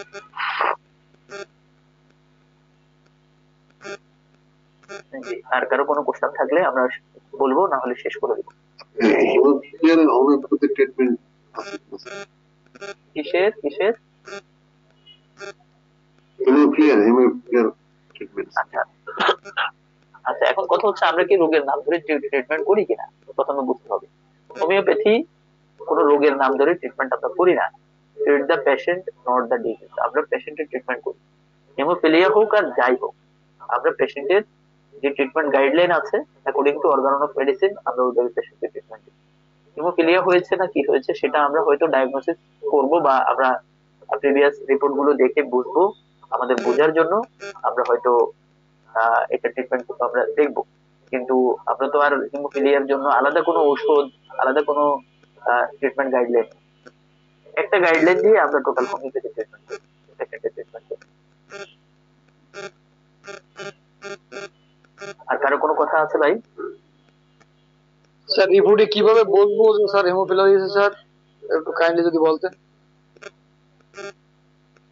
এখানে হচ্ছে বিটি এন্ড সিটি দুইটা টেস্ট আছে, ব্লিডিং টাইম ক্লোটিং টাইম। এই টেস্টে আমরা দেখবো, এই টেস্টে আমরা দেখবো যে পেশেন্টের টেস্টের রেশিও গুলো ঠিক আছে কিনা, এটা একটা বিষয়। আর একটা বিষয় হচ্ছে প্লাটেলেট কাউন্ট, আমরা দেখবো যে প্লাটেলেট কাউন্টটা ঠিক আছে কিনা, প্লাটেলেট কাউন্ট কমে গিয়েছে কিনা, এগুলো দেখে আমরা বুঝবো। জি স্যার, থ্যাংক ইউ স্যার। আর কারো ভাই? আচ্ছা, এখানে মনে হয় একটা কোশ্চেন আসছে মেসেজের মধ্যে, উনি বলছেন যে স্যার ফ্যাটি লিভার প্রথম গ্রেড হলে কি করণীয়। আচ্ছা, এটা আমরা মনে হয় এটার অ্যান্সার দিয়ে ফেলছি। ফ্যাটি লিভার যে গ্রেডেরই হোক, আমরা মেইনলি হচ্ছে পেশেন্টকে তার যে যদি তার ডায়াবেটিস এর কারণে হয়, ওবেসিটির কারণে হয়, বা অ্যালকোহল ড্রিঙ্কিং এর কারণে হয়, বা আদার্স কোনো কারণে হয়, তাহলে এই কারণগুলো প্রথমে হচ্ছে ডায়াবেটিস হলে তার ডায়াবেটিসটা কন্ট্রোলের জন্য চেষ্টা করব। ইউনুস আপনি একটু মিউট করেন এবং ভিডিও অফ করেন। আচ্ছা, তাহলে আমরা ডায়াবেটিসটা কন্ট্রোলের জন্য বলবো, ওবেসিটিটা কন্ট্রোলের জন্য বলবো, পেশেন্টকে অ্যালকোহল ড্রিঙ্কস করলে তাকে আমরা অ্যালকোহল ড্রিঙ্কিং এর ক্ষেত্রে আমরা তার রেস্ট্রিকশন দিয়ে দিব। এই বিষয়গুলো আমরা পেশেন্টকে বলবো। এই বলার মাধ্যমে তার আমরা ফ্যাটি লিভারের আর তার হলে টোটাল কনস্টিটিউশনাল অবস্থা বুঝে তার জন্য মেডিসিন সিলেকশন করব। সেক্ষেত্রে অনেকগুলো মেডিসিন। ইউনুস ভাই আপনি ভিডিও অফ করুন প্লিজ, ইউনুস ভাই আপনি ভিডিও অফ করুন। এই এই বিষয়গুলো আমরা দেখে ইনশাআল্লাহ পেশেন্টের ট্রিটমেন্টটা দেখবো। আর হচ্ছে কি বলছেন, হোমিওপ্যাথি ওষুধের সাথে অ্যালকোহল থাকে, উহার মাধ্যমে লিভারের সমস্যা হবে? সুন্দর একটা কোশ্চেন করছেন হাফিজুল্লাহ ভাই। আচ্ছা, এই কোশ্চেনটি আমরা যতটুকু নিজেরা মানে চিন্তা না করি তার চেয়ে বেশি হচ্ছে এলোপ্যাথিক ডক্টররা পেশেন্টদেরকে হচ্ছে বলে, তারা বলে, এরকম শুনেছি একটা পেশেন্টকে বলেছে যে হোমিওপ্যাথিক পেশেন্ট বলছে আমি কি হোমিওপ্যাথি ওষুধ খেতে পারি? ডক্টর বলতেছে হোমিওপ্যাথি ওষুধ খায় না, এর সাথে অ্যালকোহল থাকে, এটা আপনার ক্ষতি হবে, লিভার শেষ হয়ে যাবে। এখন ওই পেশেন্ট আমার ডক্টরকে বলতেছে যে আমি তো শুনেছি এলোপ্যাথিতে স্টেরয়েড দেয়, এতে হলো পেশেন্টের ক্ষতি হয়, কিন্তু হোমিওপ্যাথি ওষুধ তো শুনছি সারা জীবন পেশেন্টের জন্য নিরাপদ। এই কথা বলার পরে ডক্টর কমপ্লিটলি স্টপ হয়ে গিয়েছে, চুপ হয়ে গিয়েছে। তো যাই হোক, এটা একটা গুরুত্বপূর্ণ বিষয় যে হোমিওপ্যাথি ওষুধের সাথে অ্যালকোহল থাকে, উহার মাধ্যমে লিভারের সমস্যা হবে কি? হ্যাঁ, হতে পারে। আমরা এখন দেখি আমাদের অনেক ডক্টররা আছেন যারা হচ্ছে নিজেদেরকে খুব আহ মানে তারা ট্রিটমেন্ট করার সিস্টেমই হচ্ছে কি, একদম সিল ফাইল, এখান থেকে 10 ফোঁটা করে খাবেন, একদম মুখে দিবেন, মানে যাতে বুঝতে পারে যে পেশেন্ট কিছু একটা খাচ্ছে এবং জিভ টিপ পড়ে যাচ্ছে। এই একটা বিষয়। আর একটা বিষয় হচ্ছে ওষুধ দেওয়ার সময় অ্যালকোহল বা স্পিরিট আমরা যেটাকে বলি, মানে কতটুকু দিবে, আর কতটুকু দিবে, এখন এত পরিমাণ দেয় যাতে পেশেন্ট, মানে তাদের বিষয় হচ্ছে যাতে বুঝতে পারে যে হ্যাঁ পেশেন্ট, এখন আমাদের পেশেন্টরাও এরকম হয়ে গেছে, আমরা তো নিয়মিত খুবই মানে অসুবিধার মধ্যে থাকি। আমি ট্রিটমেন্ট করার ক্ষেত্রে নিয়মিত আমি মনে করি যারা অ্যাকর্ডিং টু মানে হোমিওপ্যাথিক প্রিন্সিপাল মেনে ট্রিটমেন্ট করে সবাই সবাই কিন্তু খুবই বিপদের মধ্যে থাকে। আমি তো মানে এমন অবস্থা দেখেছি যে আমার আমার এক ফ্রেন্ড আছে, সে কোনো স্পিরিটই ব্যবহার করে না। সে শুধু পানির সাথে একটা গ্লুকোজ দিয়ে সে দিয়ে দেয়। তো যারা বেশি মানে পিড়াপিড়ি করে তাদেরকে হয়তো একটু দেয়, তো অথবা একটু মাদার টিংচার দিয়ে দেয়, বাট যে কোনো একটা কিছু, কিন্তু সে এরকম ইউজ করে না।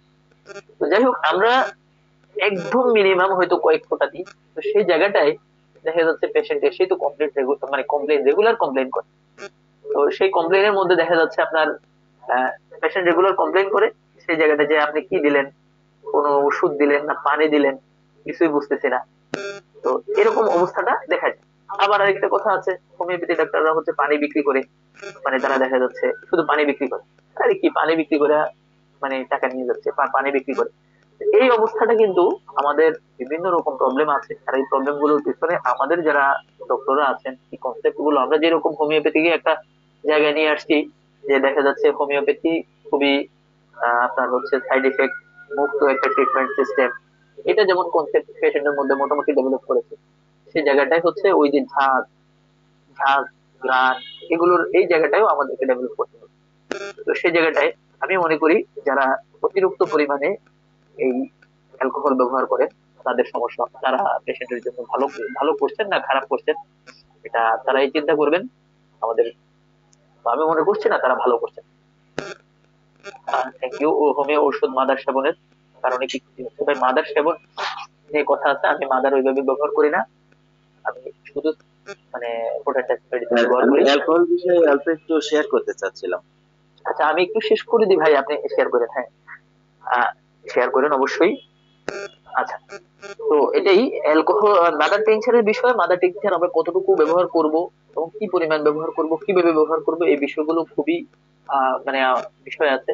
সেক্ষেত্রে তো আছেই অ্যালকোহল কিছু, একদম যে হোমিওপ্যাথি অ্যালকোহল মুক্ত সেটা বলা যাবে না, আমরা যে ওষুধটাকে প্রিজার্ভ করি অ্যালকোহল ছাড়া প্রিজার্ভ করা যায় না। এই বিষয়গুলো আছে, এই বিষয়গুলো নিয়ে আমি এতটুকুই বললাম, আমি আর এটা নিয়ে বিস্তারিত বলছি না। আমাদের নাসির স্যার আছেন, সিনিয়র ডক্টর, উনি কিছু বলবেন। আমি শেষ করছি। হ্যাঁ, থ্যাংক ইউ সবাইকে। আসসালামু আলাইকুম রহমতুল্লাহ। ওয়ালাইকুম আসসালাম ওয়া রাহমাতুল্লাহ।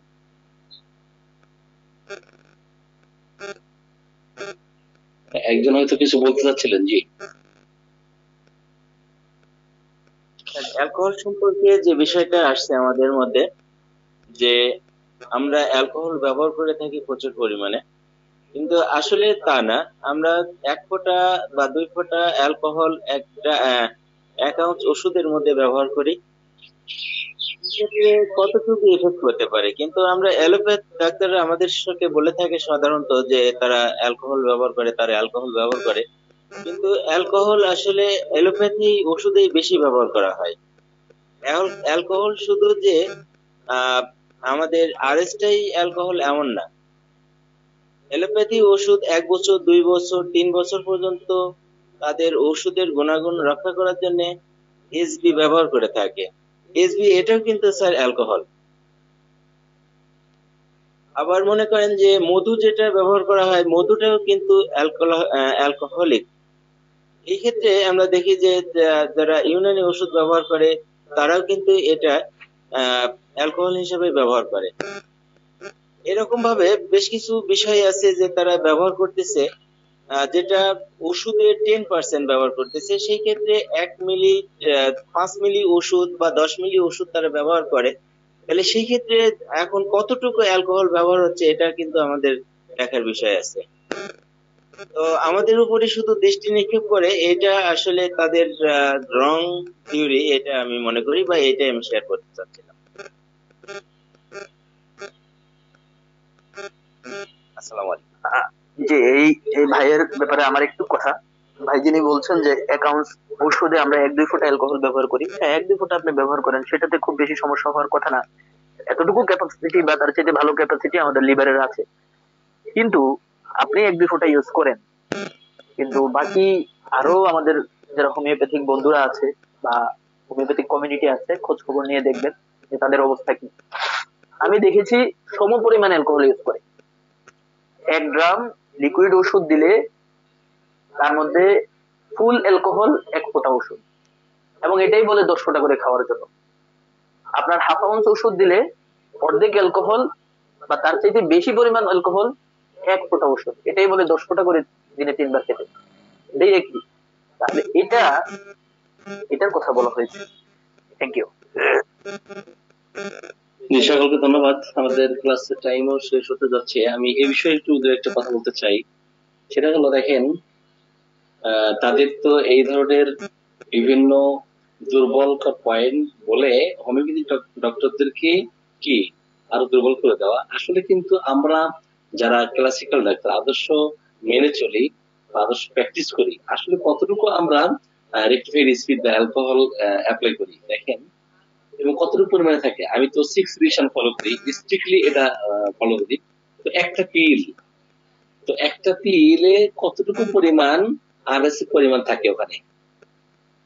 আমরা কি করি, একটা আপনার 10 নম্বর পিল, এটা প্রথমে 1 ফোঁটা ডিস্টিলেটরের সাথে মিশাই নিয়ে ওইখানে কিন্তু দেখা যায় আপনার 99 ফোঁটা রেক্টিফাইড স্পিড দিয়ে, ওটা 100 চাকি দিয়ে প্রস্তুত প্রণালী আছে।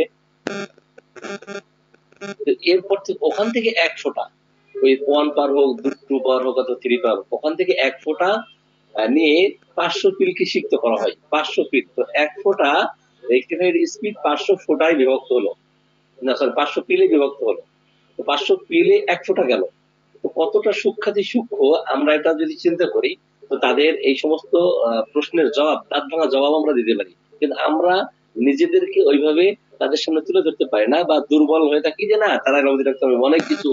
আপনি স্ট্রিক্টলি কথা বলেন আপনার জায়গা থেকে, অটল অবিচল থেকে আপনি কথা বলেন, তারা আপনার সামনে কথা বলতে পারবে না। আসেন এই বিষয়ে আমি কথা বলতে চাই। সেটা হলো 1 ফোঁটা তাহলে আরএস 500 পিলকে সিক্ত করতেছে, ওই 500 পিল তাহলে কি 1 ফোঁটার মাধ্যমে এটা গেল। এখন ওখান থেকে একটা পিল নিয়ে আপনি কি করছেন, 4 আউন্স ডিস্টিলেটরে দিচ্ছেন। 4 আউন্স ডিস্টিলেটরে দিয়ে ওখানে আপনি রেক্টিফাইড দিতেও পারেন, নাও পারেন, কাজ করবে, কোনো সমস্যা নাই। আপনি এই 4 আউন্স ডিস্টিলেটরের মধ্যে একটা পিল আপনি দিয়ে দিলেন, আপনি একটা ওষুধের কি মিশ্রণ প্রস্তুত করলেন। ওখানে আপনি 2-4 ফোঁটা দিতেও পারেন, নাও পারেন, ব্যক্তিগত বিষয়। যাই হোক, আপনি মিশ্রণটা প্রস্তুত করে কি করলেন, আপনি কাপিং করতে দিচ্ছেন 1 বার 2 বার 3 বার। আমি তো রিসেন্টলি মেডিসিন মানে রোগীদেরকে এতটা সূক্ষ্ম মাত্রা আমি প্রয়োগ করি যে ক্লাস 2 খাবে। তো ওখানে আমি যদি 2-3 ফোঁটা আরএস দিলাম, একটা পিল দিলাম, ওইটা যদি গ্লাস 2 বার করে ধুয়ে খাই, এর মধ্যে কিছু থাকে আর? তো যারা এই ধরনের কথা বলেন, এদেরকে দাঁত ভাঙা জবাব দিতে হবে। এবং কথা হলো যে আপনি আপনার জায়গা থেকে, হ্যাঁ, কিন্তু আমাদের যে সমস্ত হোমিওপ্যাথি ডক্টর ম্যাল প্র্যাকটিস করেন, তো রোগীদেরকে দেখা যায় যে বোঝাতে চান যে আমরা খাঁটি ওষুধ দেই, হ্যাঁ, জার্মানি ওষুধ দেই, বা অরিজিনাল ওষুধ ছাড়া আমি দেই না। তো এই ধরনের ওষুধ ব্যবহার করার নীতি অ্যানিম্যাল কোথাও বলেন নাই যে সরাসরি মুখের উপর জিহ্বার উপর দিতে হবে, পানির সাথে মিশ্রণ করতে হবে। আর যত বেশি সূক্ষ্ম করা যায় হোমিওপ্যাথিক ওষুধ, তত বেশি কার্যকরী হয়। এটা আমার কাছে মনে হয়েছে, আমি দীর্ঘদিনের প্র্যাকটিসে এটা দেখেছি। এখন আসি তাদের বিষয়। কথা হলো, যে সমস্ত তাদের যে কাশির ওষুধ আছে অথবা অন্য কোনো যে মেডিসিন আছে, তাদের এই কাশির ওষুধ ব্যবহার করার ক্ষেত্রে যে সমস্ত স্রাব, এখানে কতটুকু পরিমাণে অ্যালকোহলের পরিমাণ থাকে এবং খাইলেই ঘুম আসে। তো মেডিসিন কি প্রিজার্ভেশনের জন্য ওনারা বিভিন্ন মেডিসিনে কিন্তু এই অ্যালকোহল ব্যবহার করেন। সেই তুলনায় তাহলে আমাদের কি পরিমাণ অনেক কম না? যখন আমরা এই কথাগুলো বলবো তাদের একদম থোতামুখ ভোতা হয়ে যাবে, আপনার সঙ্গে কথা বলার সুযোগ নাই। কিন্তু এটা আমাদের দুর্বলতা। আমরা যারা ম্যাল প্র্যাকটিস করি তাদের ক্ষেত্রে কি হবে, যে আপনি সরাসরি মাদার টিংচার দিচ্ছেন, সরাসরি 1 m 10 m এর কি আপনি একটা শক্তি যে কোনো মেডিসিনের আপনার উচ্চ পোটেন্সি কি 8-10 ফোঁটা খেতে দিচ্ছেন। এটা করার কোনো বিধান নেই, একমাত্র দিয়ে দীর্ঘদিন পর্যন্ত অপেক্ষা করতে হয়। ডাক্তার কেন্টের আমাদের লেসন রাইটিং বডি, তো সেখানে লেখা আছে একমাত্র দিয়ে 2 মাস 3 মাস 4 মাস পর্যন্ত অপেক্ষা করেছেন। আমাদের সেই ধৈর্য নাই, ঠিক আছে? আমরা স্কিল ডেভেলপ করতে পারি না, এটা আমাদের ব্যর্থতা। সো আমি বলবো আপনারা সিচুয়েশন ফলো করবেন এবং যত বেশি সূক্ষ্ম মাত্রা অ্যাপ্লাই করবেন তত বেশি কাজ হবে। গতদিন আমাদের শাহনারা ম্যাডাম বলেছেন যে স্যার আমি এই আপনার গ্রুপে এসে এই গ্লাস ধুয়ে যখন রুগীকে খাইতে দেই, যে একবার গ্লাস ধুয়ে ফেলে দেবে আর একবার গ্লাস ধুবে, এটা এত বেশি ইফেক্টিভ হয় আমি এটা চিন্তা করে পারি না। জি, এই বিষয়ে আমার আসলে কথা এটা বানোয়ার কথা, আসলে বাস্তবিক যে প্রয়োগ পদ্ধতি আমরা যেগুলো পেশেন্টের ক্ষেত্রে করতেছি, যে আসলে আসলে সত্যতা আছে কিনা সে বিষয়ে আমি একটু শাহনারা ম্যাডামের মতামত নেব। জি, রিসেন্টলি আপনি এইভাবে গ্লাস ধুয়ে এই যে ওষুধ অ্যাপ্লাই করতেছেন, যে আপনি এক সিপি ওষুধ মিশ্রিত ওষুধটা কি করতেছেন, দরজাকে দিয়ে আপনি এক গ্লাসে দিচ্ছেন, দিয়ে ওইটাকে নাড়াচাড়া করে সমস্ত গ্লাসে ফেলে দিচ্ছেন, ওর মধ্যে আবার পানি দিচ্ছেন, তো ওইটা গুলো এক চামচ খাইতে দিচ্ছেন রোগীকে। এই বিষয়ে শাহনারা ম্যাডামের আমরা মতামত চাই। জি জি, আসসালামু আলাইকুম। সবাইকে অসংখ্য ধন্যবাদ পয়েন্টে যুক্ত হওয়ার জন্য। আমাদের আজকে গুরুত্বপূর্ণ ক্লাসে কথাটা আসছে যে আমরা যে কাপিং করতেছি এই কাপিং এ কতটা ইফেক্টিভ। তো আমি আগে আসলে আমার ট্রিটমেন্টের প্রথম দিকে স্টুডেন্ট অবস্থায় আমি শততমিক এবং স্থূলমাত্রা ব্যবহার করতাম। অনেক সময় সরাসরি জিবি দিয়ে দিতাম মেডিসিন, হয়তো বা 1 ফোঁটা 2 ফোঁটা বা একাধিক ফোঁটা রুগীর সন্তুষ্টিতে, যে কি ওষুধ দিলেন মুখে লাগলো না। কিন্তু এখন রোগীদেরকে বোঝানোর চেষ্টা করি যে দেখেন আপনার মুখে লাগার দরকার নয়, আপনার দরকার কাজে। তাহলে আবার অনেক সময় যখন রোগীদেরকে আমরা মেডিসিন দিতে যাই, যে ঠিক আছে আমি 6th এডিশন ব্যবহার করি মেডিসিনে, সহস্রদমিকে মেডিসিন ইউজ করি এখন। তো এই সহস্রদমিকে মেডিসিন ইউজ করতে এসে অ্যালকোহলের পরিমাণটা অনেক কমে গেছে। এখন 4 আউন্সের মধ্যে দেখা যাচ্ছে যে আমি অ্যালকোহল সর্বোচ্চ 8-10 ফোঁটার, খুব বেশি 8-10 ফোঁটা অনেক সময় দিই না। কিন্তু এই যে অ্যালকোহল ছাড়াও যে মেডিসিন দিলে রোগীর কাজ করে, এটাও আশ্চর্য হলাম যে হ্যাঁ অ্যালকোহল ছাড়া। আজ স্যারের এখানে এসে দেখলাম যে এবার গ্লাস ধুয়ে দিচ্ছে, কি আশ্চর্য, নিজের কাছেই সন্দেহ লাগে। রোগীদের ক্ষেত্রে দিলাম, রোগীরা হাসে, আমারও হাসি আসে, রোগীরাও হাসে। আর বলেন আচ্ছা খেয়ে দেখেন না, আমি তো রেজাল্ট পাচ্ছি রোগীদের থেকে, রোগীরা বলছে যে হ্যাঁ ভালো রেজাল্ট আছে। তো এই ক্ষেত্রে দেখা গেল যে হ্যাঁ সত্যি তো রোগী থেকে রেজাল্ট পাচ্ছি। আরেকটা জিনিস যেটা দেখছি যে আমি নিজেই ওষুধ শেষ করছি, 1 বোতল শেষ করছি, হয়তো কাপিং করেই খেলাম। এর পরবর্তীতে আবার দেখা গেল যে হয়তো আমার নিজের একটু প্রবলেম হয়েছিল, তো আমার তো ওষুধ নাই এখন, আমি চেম্বারও যেতে পারছি না। আমি করলাম ওই দেখেন 4 আউন্সে আমি সিঙ্গেল ড্রপ দিই, সিঙ্গেল একটা পিল দিয়ে তৈরি করা মেডিসিন, সেখানে থেকে আমি কাপিং করে খেলাম। ওই বোতল শেষ হলো, এরপর আবার ওই বোতলটা দিয়ে 1 বোতল পানি নিলাম, সিম্পল পানি, ডিস্টিল ওয়াটার নিলাম, নিয়ে যখন ওষুধটা খেলাম তাও রেজাল্ট পাচ্ছি। কিন্তু আমি ইমপ্রুভ করছি, যার কারণে মানে পাওয়ার চেঞ্জ করছি না, ওই পাওয়ারের উপরে আছি। তবে স্যার এই ব্যাপারটা আর একটু ক্লিয়ার হতে হবে আমার। তবে স্যার দেখি যে এক একটা পাওয়ার 8 বার সর্বোচ্চ খেতে দেন, এরপর দেন। কিন্তু আমি এটা জানি যে যতক্ষণ পর্যন্ত রোগী ইমপ্রুভ করবে ওই জায়গাতে থাকার জন্য। কিন্তু সহস্রদমিকে কিন্তু এটা পাওয়ার চেঞ্জ করার কথা বলা আছে, রোগী ইমপ্রুভ করছে পাওয়ার চেঞ্জ করে। কিন্তু আমি দেখা যাচ্ছে যে আমি ওই ফাইলটাতেই আমি আমার ব্যক্তিগত ক্ষেত্রে আমি সেটা ইমপ্রুভ পাচ্ছি, এখনো ইমপ্রুভ পাচ্ছি, যার কারণে আমি বোতল ধুয়ে খেলাম আরেকবার, ওইটাও শেষ হয়ে গেল। আর লাস্ট রমজানে এসে যখন আবার সমস্যা, আমি ওষুধ নিতে পারছি না, আমি ওই বোতলে আবারও পানি নিলাম। এখন কিন্তু আমি করছি না, কাপিং করছি না, সরাসরি খাচ্ছি। তাও আল্লাহ রহমতে গত 8-10 দিন থেকে আর কোনো সমস্যা হচ্ছে। তাহলে এই যে কাপিং করা, পানি মানে এর মধ্যে ওষুধের অস্তিত্বই তো নাই। হয়তো আমি ডাক্তার হিসেবে এটার উপর বিশ্বাস আছে, কিন্তু রুগী তো বলবে এখানে কোনো কিছুই নাই, এক্ষেত্রে রুগীকে বোঝানো যাবে না যে আপনি কাপিংটা তো রুগী সরাসরি করছে, কিন্তু যখন আমরা ওই একই বোতলে পানি দিচ্ছি, আর মানে কি কাপিং এর কোনতম পর্যায়ে গিয়ে মেডিসিন কাজ করছে। স্যার আমি ভীষণ ভাবে আশ্চর্যান্বিত হয়ে গেছি যে মানে ওষুধ এখনো কাজ করতেছে। জি ওকে, তো আপনাকে আরেকটা বিষয় কথা বলি। আমরা আমরা আনোয়ার ভাইয়ের কাছ থেকে আনোয়ার পাটোয়ারি ভাইয়ের কাছ থেকে একটু মতামত নিব। 1 মিনিটে আমরা আনোয়ার ভাইয়ের কাছে আসতেছি। এর আগে আপনি যেটা বললেন যে আসলে এই যে আপনি ওষুধটা করতেছেন একই পাওয়ার খাওয়ার বিধান শততমিক পদ্ধতিতেও নাই, 50 পদ্ধতিতেও নাই। তো এটা আপনি 248 নম্বর সূত্রে দেখবেন, সেখানে পরিবর্তিত মাত্রা, পরবর্তী পাওয়ার, এই সমস্ত কথা বলা আছে। অর্গানলের একটি সূত্র লেখা নাই যে একই পাওয়ার, সেম পাওয়ার আপনি বারবার খাবেন, এই বিধান কিন্তু নাই। জীবনী শক্তি এটা অ্যাকসেপ্ট করবে না, বরং এটা কি করবে, একই পাওয়ার যখন আপনি খাইতে থাকবেন তখন ওই মেডিসিনের দেখবেন যে আপনি রোগী হতে যাচ্ছেন। 30 পাওয়ারের ওষুধ যখন আপনি কন্টিনিউ খাচ্ছেন, হ্যাঁ, শততমিক প্রয়োগ পদ্ধতি এবং 50 সহস্রতমিক প্রয়োগ পদ্ধতি, এই বিষয়ে আসলে আমাদের একটু আরো মানে কনসেপ্টটা ক্লিয়ার হওয়া দরকার। আর শততমিক কতদিন পর পর আমরা প্রয়োগ করব, ক্রিয়া কতদিন চলতেছে সেটা আমাদের খেয়াল রাখতে হবে। 50 সহস্রতমিক প্রয়োগ পদ্ধতি সম্বন্ধে জানতে হবে, প্রয়োগ বিজ্ঞান সম্বন্ধে জানতে হবে। এই জন্য ওষুধের শক্তি, মাত্রা এবং প্রয়োগ বিজ্ঞান সম্বন্ধে এই বিষয়ে আমাদের আসলে আরো ক্লাস নেওয়া দরকার, এই বিষয়ে বিস্তারিত ক্লাস নেওয়া দরকার। তার কয়েকটা পর্বে, অন্তত 8টা-10টা পর্বে ক্লাস দিলে আমাদের এই কনসেপ্ট গুলো ক্লিয়ার হবে ইনশাআল্লাহ। তো আমরা আসবো হোমিওপ্যাথিস্ট আনোয়ার পাটোয়ারি ভাই। জি, আপনার মূল্যবান মতামত চাচ্ছি।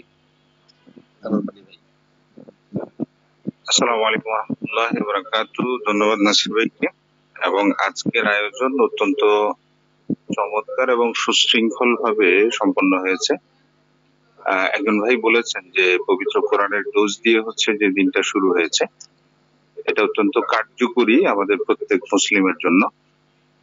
আর যে বিষয়ে আলোচনা হয়েছে বিষয় কেন্দ্রিক, যে অ্যালকোহলের অপব্যবহারের কারণে লিভার সিরোসিসের রোগীদের ক্ষতি হতে পারে, এই প্রসঙ্গে হোমিওপ্যাথিক মেডিসিনের মধ্যে অ্যালকোহল ব্যবহার করা হয়, এই বিষয়ে যেই আলোচনার অবতারণা হয়েছে, আমার মনে হয় যে এখানে প্রশ্নটা আমরা আরেকবার একটু বুঝি। সেটা হচ্ছে যে অপব্যবহার। এখন আমাদের হোমিওপ্যাথ যারা আছেন তারা যদি কেউ অপব্যবহার করেন তাহলে ক্ষতি হবে, অপব্যবহার যদি না করি তাহলে ক্ষতির কোনো সম্ভাবনা নেই এবং সেই বিষয়ে কোনো কথাও নাই। আর হোমিওপ্যাথিক মেডিসিন আমরা জানি যে 6 শক্তির পরে 30 শক্তিতে যখন চলে যায় তখনই সেখানে আর মেডিসিনের কোনো অস্তিত্ব থাকে না শক্তি ছাড়া। আর শক্তি কখনো ধ্বংস হয় না। আমরা মেডিসিনকে এনার্জি লেভেলে কাজ করাই বা এনার্জি লেভেলে প্রয়োগ করি। আপনারা অনেকেই অনেকভাবে বলেছেন, 6th এডিশন যারা ব্যবহার করেন তারা হয়তো 1-2 মাসের জন্য 4 আউন্স বোতলে যদি ওষুধ প্রয়োগ করে থাকেন সেখানে 1-2 ফোঁটা আরএস ব্যবহার করে থাকেন যে পানির পচন রোধ করার জন্য। আবার কেউ কেউ বলেছেন যে সেটা ছাড়াও তারা প্রয়োগ করেন। এবং আমি ব্যক্তিগত প্র্যাকটিসে সব ধরনের প্র্যাকটিসই করেছি এবং এখন তো আমরা ওষুধ প্রয়োগই করি না, মানে মুখে ওষুধ সেবনই দেই না। বিশেষ করে আমরা যারা আফজাল ভাইব্রেশন ফ্রিকোয়েন্সি সিস্টেমে আমরা প্র্যাকটিস করি, আমরা মেডিসিনের এনার্জিটাকে হচ্ছে যে রিমোট কন্ট্রোলিং সিস্টেমে রোগীর মধ্যে প্রয়োগ করি এবং আলহামদুলিল্লাহ আমাদের প্র্যাকটিস চলছে, ইনকামও বন্ধ নেই। তো যে বিষয়টা বলবো সেটা হচ্ছে যে যারা বলেছেন রোগীদের সামনে রোগীরা হাসে, আমি একটু আপনাকে কষ্ট দেওয়ার জন্য বলছি না, ঔষধ প্রস্তুতকরণ বা প্রস্তুতের যে ব্যাপারটি এটা একেবারেই পার্সোনাল থাকা উচিত, রোগীদের সামনে না করাটাই ভালো। কাপিং করে খেতে দেন, সেটা ভালো, অসুবিধা নেই, রোগী নিজে করে খাবে। আর আমরা যারা অপপ্রয়োগ করি সেই দায় দায়িত্ব নিশ্চয়ই টোটাল হোমিওপ্যাথির নয়, এইটা হচ্ছে যে একেবারেই ব্যক্তি কেন্দ্রিক। যারা অপহোমিওপ্যাথি করেন তারা এটার দায় বহন করবেন। তবে হোমিওপ্যাথিতে অ্যালকোহল ব্যবহার করা হয় বা অ্যালকোহল খাওয়া যাবে কিনা বা অ্যালকোহলের বৈধতা আছে কিনা, শরীয় বিধান কি, এই প্রশ্নগুলো এখন অবান্তর, একেবারেই পুরোপুরি অবান্তর।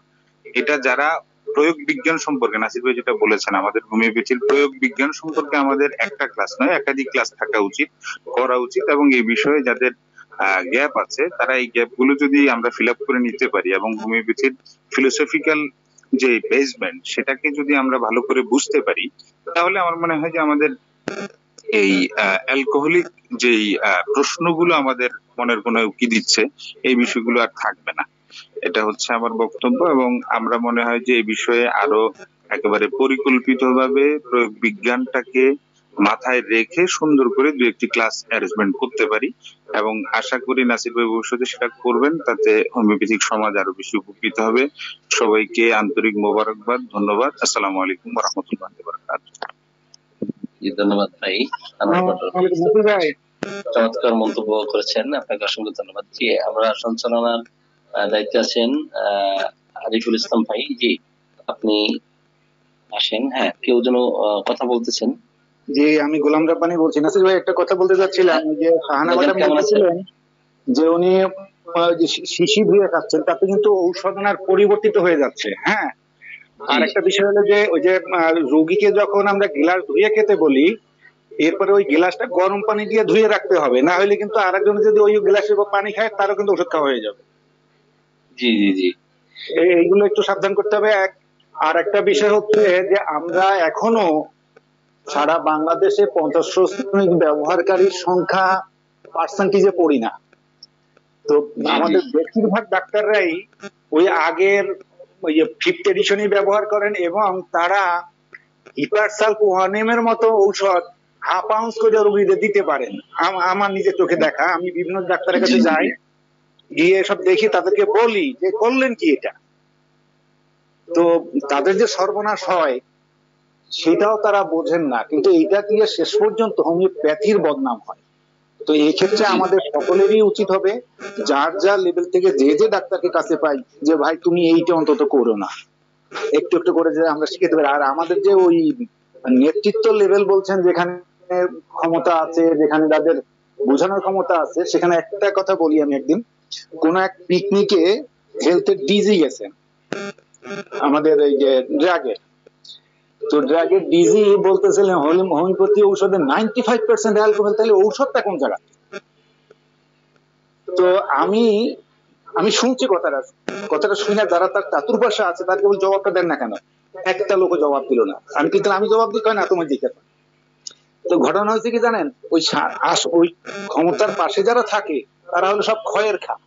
এরা মানে সত্য কথা মুখ দিয়ে বলার মতো সাহস নাই, বলতে পারে না। এই বলতে পারে না বললেই আমাদের ভুলগুলো ভাঙে না, আমরা ভাঙাতে পারি না।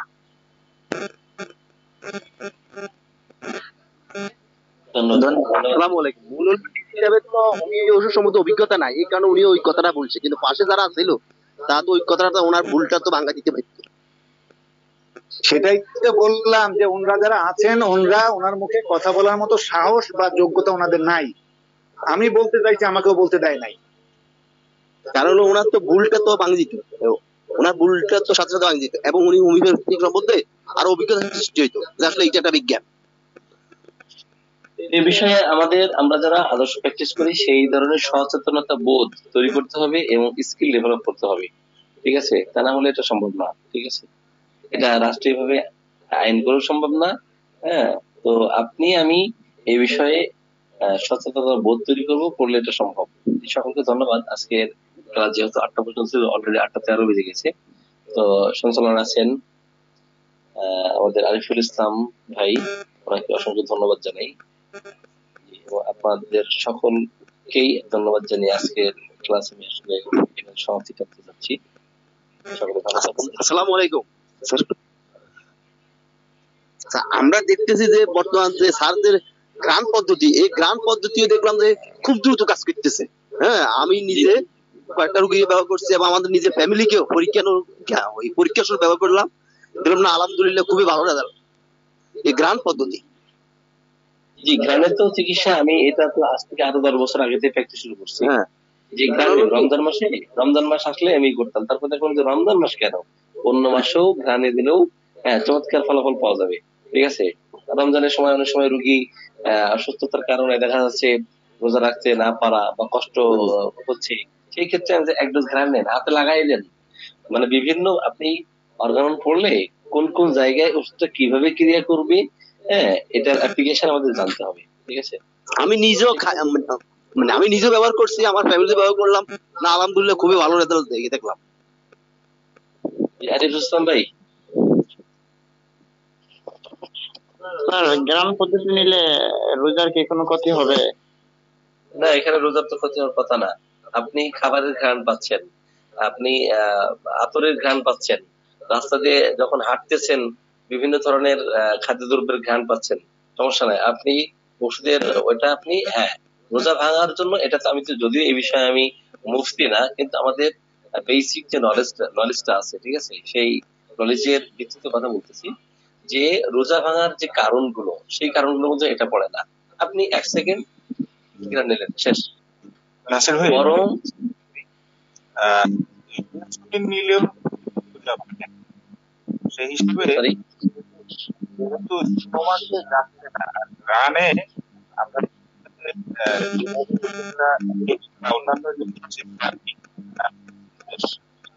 আবার আকল বলে যে এখানে থাকার কোনো সুযোগ, তো আর ফটোও আছে যে রানে যদি কোনো হিসাব করা হয়, শরীরের উপর যদি লাগানো হয়, সরাসরি না করে, তাহলে রোজা ভাঙবে না।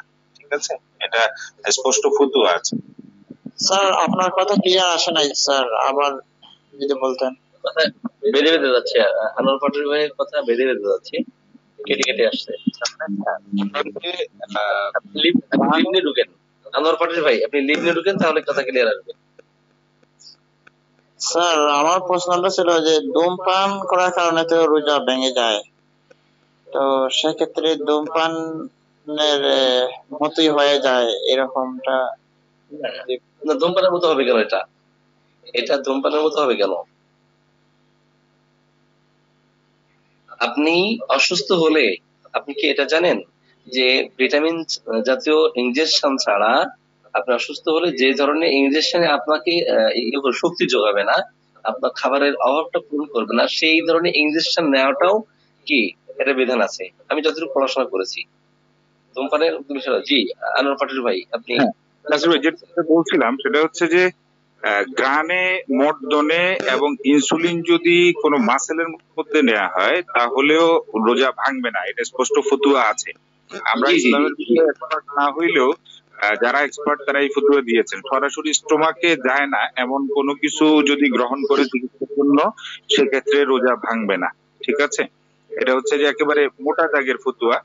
আর নিঃশ্বাসের মাধ্যমে তো আমরা অনেক কিছুই পাচ্ছি, সুগন্ধ দুর্গন্ধ সবই সারাদিন পেয়ে যাচ্ছি, এতে রোজা ভাঙার কোনো সম্ভাবনা নেই।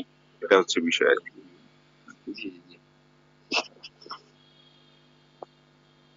রমজানের মধ্যে রগের মধ্যে ইনজেকশন দেওয়া হয়, মাংসের মধ্যে ইনজেকশন দেওয়া হয়, তাহলে তার এইটা কোনো আর কোনো মানে ওর থেকে তার এইটা আরো অনেক ভিটামিন যুক্ত যদি না হয়, আপনার শরীরে যদি শক্তি না যোগায়, আপনার খাবারের অভাবটা যদি পূরণ না করে, তাহলে আপনি ইনজেকশন নিতে পারবেন। যাই হোক, এ বিষয়ে আমরা এদের আসলে এগুলো বিষয়ে আমরা একটু যদি লেখাপড়া করি, বুঝি, হ্যাঁ, আর যে বিষয়ে আমাদের কন্ট্রাডিকশন থাকবে বা কন্ট্রাডিক্টরি কোনো বিষয় সামনে আসবে, সেই বিষয়ে আমরা ভালো মস্তির কাছে ফতোয়া নেব, নিজেরা ফতোয়াবাজি না করে। জি, এগুলো তো খুব সেন্সিটিভ বিষয়, এগুলো ধর্মীয় যে বিষয়গুলো, এগুলো সেন্সিটিভ বিষয়। তো আর কোনো কোশ্চেন নাই মনে হয়, যেহেতু অলরেডি 20 মিনিট আমরা অতিরিক্ত নিয়ে ফেলেছি। জি স্যার, আমাদের তো ধরেন তুলনামূলক আলোচনাটা হলো না, সেটা কি করবেন কখনো? তুলনামূলক কোন এর বিষয়ে? গতকাল যেটা বলছিলাম, না স্যার, হ্যাঁ এইভাবেই থেকে যাচ্ছে। যেমন আজকে লিভার সিরোসিসে আমরা সিরোসিসটা বুঝলাম, বা চমৎকার ভাবে স্যার একেবারে স্লাইডের মাধ্যমে আমাদেরকে বুঝিয়েছেন বা বলে দিয়েছেন, কিন্তু এই যে এখন এই পর্যায়ে এসে, যেমন গতকালকে আপনি মেডিসিন গুলো আমাদেরকে ল্যাবরেটরিতে দেখিয়ে দিলেন, কিন্তু এরপরও মোটামুটি আমরা কাছাকাছি পর্যায়ে পৌঁছে গেছি, যেহেতু মেডিসিনও জানছি এবং মেডিসিনের তুলনামূলক একটু আলোচনা হয়েছিল, খুব বেশি না হলো। কিন্তু এই যে লিভার সিরোসিস এবার যদি ঠিক একইভাবে একটু ল্যাবরেটরিতে দেখাইতেন এবং মেডিসিন গুলো একটু আলোচনা হতো, তাহলে মানে আরো আমরা ক্লিয়ার। এই বিষয়ে আরো ক্লাস নিতে হবে, বুঝছেন? এই আসলে এই ধরনের ক্লাস একটা ক্লাস দুইটা ক্লাস এগুলো হয় না। এই লিভার সিরোসিস এর অনেকগুলো মেডিসিন আছে, এই অনেকগুলো মেডিসিনের তুলনামূলক পার্থক্য করে একটা চিত্র অঙ্কন করতে হলেও সেই সময়ের প্রয়োজন, সে সময় তো এভাবে দেওয়া কঠিন। তো আমরা স্যার যখন যে এতে বিষয় দেখা যায় যে মানে পিপাসাটা থেকেই যাচ্ছে। এটা আমরা মেডিসিনটা রোগটা জানলাম জি, কিন্তু মেডিসিনে পৌঁছতে পারি না স্যার, এটা একটা পিপাসা থেকে যায়। আচ্ছা ঠিক আছে, তো স্যার লিভার সকালে সিরোসিস উপরে সকালে মেডিসিন আলোচনা করলে আপনি হয়তো তুলনামূলক আলোচনা করলেন মেডিসিন খাই যে ঠিক বিষয়টা আছে। সেই বিষয়টা তুলনামূলক আজকে করলেন। আজকে অন্য একটা নতুন সাবজেক্ট থাকবে, আমরা আগামীকাল সকালে তাহলে এই লিভার সিরোসিসের উপরে আমরা হোমিওপ্যাথিক যে মেডিসিন গুলো, ঠিক আছে, এবং ম্যানেজমেন্ট যেগুলো সেগুলো যদি আমরা একটু এই বিষয়ে আলোচনা করি ভালো হবে তাহলে আগামী ক্লাসে। স্যার যে হাই সেন্সিটিভ স্যার ওটা স্যার অনেক ইম্পর্টেন্ট আসছে, জি জি ওইটা স্যার একটু সাথে রাখেন কোনো কোনো দিন করা যাবে অসুবিধা নেই, কিন্তু পর্যায়ক্রমে এইভাবে করতে হবে। এগুলো গ্যাপ না দিয়ে আমরা জি এগুলো টোটাল কমপ্লিট করে আমরা আগাতে চেষ্টা করি, তাহলে স্যার সবকিছু বিষয়গুলো আমরা যেন দর্পণে চলে আসে। জি। তো আমরা লিভার সিরোসিসের উপরে তাহলে করি, লিভার সিরোসিসের উপরে তুলনামূলক যে সমস্ত মেডিসিন অল্প অল্প করে আমরা একদিনে আলোচনা করি আর কি, সংক্ষিপ্ত পরিচয় দিব একটা মেডিসিনের, চিত্র অঙ্কন করবো আর কি, অন্তত 10-15টা মেডিসিনের চিত্র বললে বলে দিতে ভালো হবে। জি স্যার, যেমন ওই যে এর আগে একটা মেডিসিন সিপিআর তৈরি করলাম, টোটাল এ টু জেড পর্যন্ত স্যার ডিপার্টমেন্ট থেকে দেখলাম স্যার, এটা অনেক মানে ভালো লাগছে সবার সবার কাছেই, যে আমরা শুরু থেকে শেষ পর্যন্ত সেটা আমরা দেখতে পাচ্ছি কোথায় কোথায় বিষয়গুলো আছে। জি জি জি। তো ঠিক আছে, আমরা আজকে বিদায় নেই। জি, আসসালামু আলাইকুম রহমতুল্লাহ। আপনাকে ধন্যবাদ সঞ্চালনায় থাকার জন্য। আপনাকে অশেষ ধন্যবাদ স্যার, সকলকে আমরা আহ্বান শেষ করি।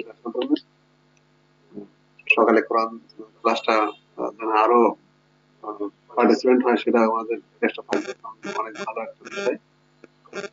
আমরা আসলে কোরআন তেলাওয়াত, আমরা ওই যে কোরআন তেলাওয়াত 6টার মধ্যে শেষ করব, আর আমাদের আনিস ইব্রাহিম ভাইকে 6টায় আলোচনা করতে দিব, জাস্ট 6টাই, জাস্ট 6টায় আলোচনা করতে দিব। অসুবিধা, কারণ সময় তো 2 ঘন্টা, এর মধ্যে আমরা 20 থেকে 25 মিনিট, সর্বোচ্চ 25 মিনিট। উনি বলছিলেন যে 10 থেকে 15 মিনিট, 10 থেকে 15 মিনিট হয় না, 20-25 মিনিট লাগে আর কি। জি স্যার, উনি সরাসরি সরাসরি সালাম বিনিময় করেই ক্লাসে ঢুকে যাবেন, এটা হলো ভালো হবে। জি জি স্যার, আজকে কথা বলে দেওয়া হলো ওনাকে। জি আমরা তাহলে 55-তে মানে 5:55 কোরআন তেলাওয়াত দিব, এবং 6টা 55 কোরআন তেলাওয়াত শেষ অর্থ সহ, এবং জাস্ট 6টাই আমরা অর্থ বুঝে কোরআন শিক্ষা, যেটা আমাদের আনিস ইব্রাহিম ভাই উদ্যোগ নিয়েছেন এই বিষয়ে, আমরা জাস্ট 6টা থেকে 6:20-25 এর মধ্যেই শেষ করে দিব।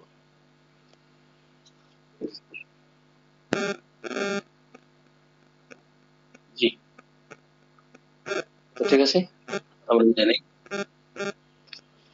আসসালামু আলাইকুম ওয়া রাহমাতুল্লাহ। ওয়ালাইকুম আসসালাম। স্যার আমি কি পরে কথা বলবো আপনার সাথে? হ্যাঁ, আমি আপনাকে কল দিচ্ছি এখন।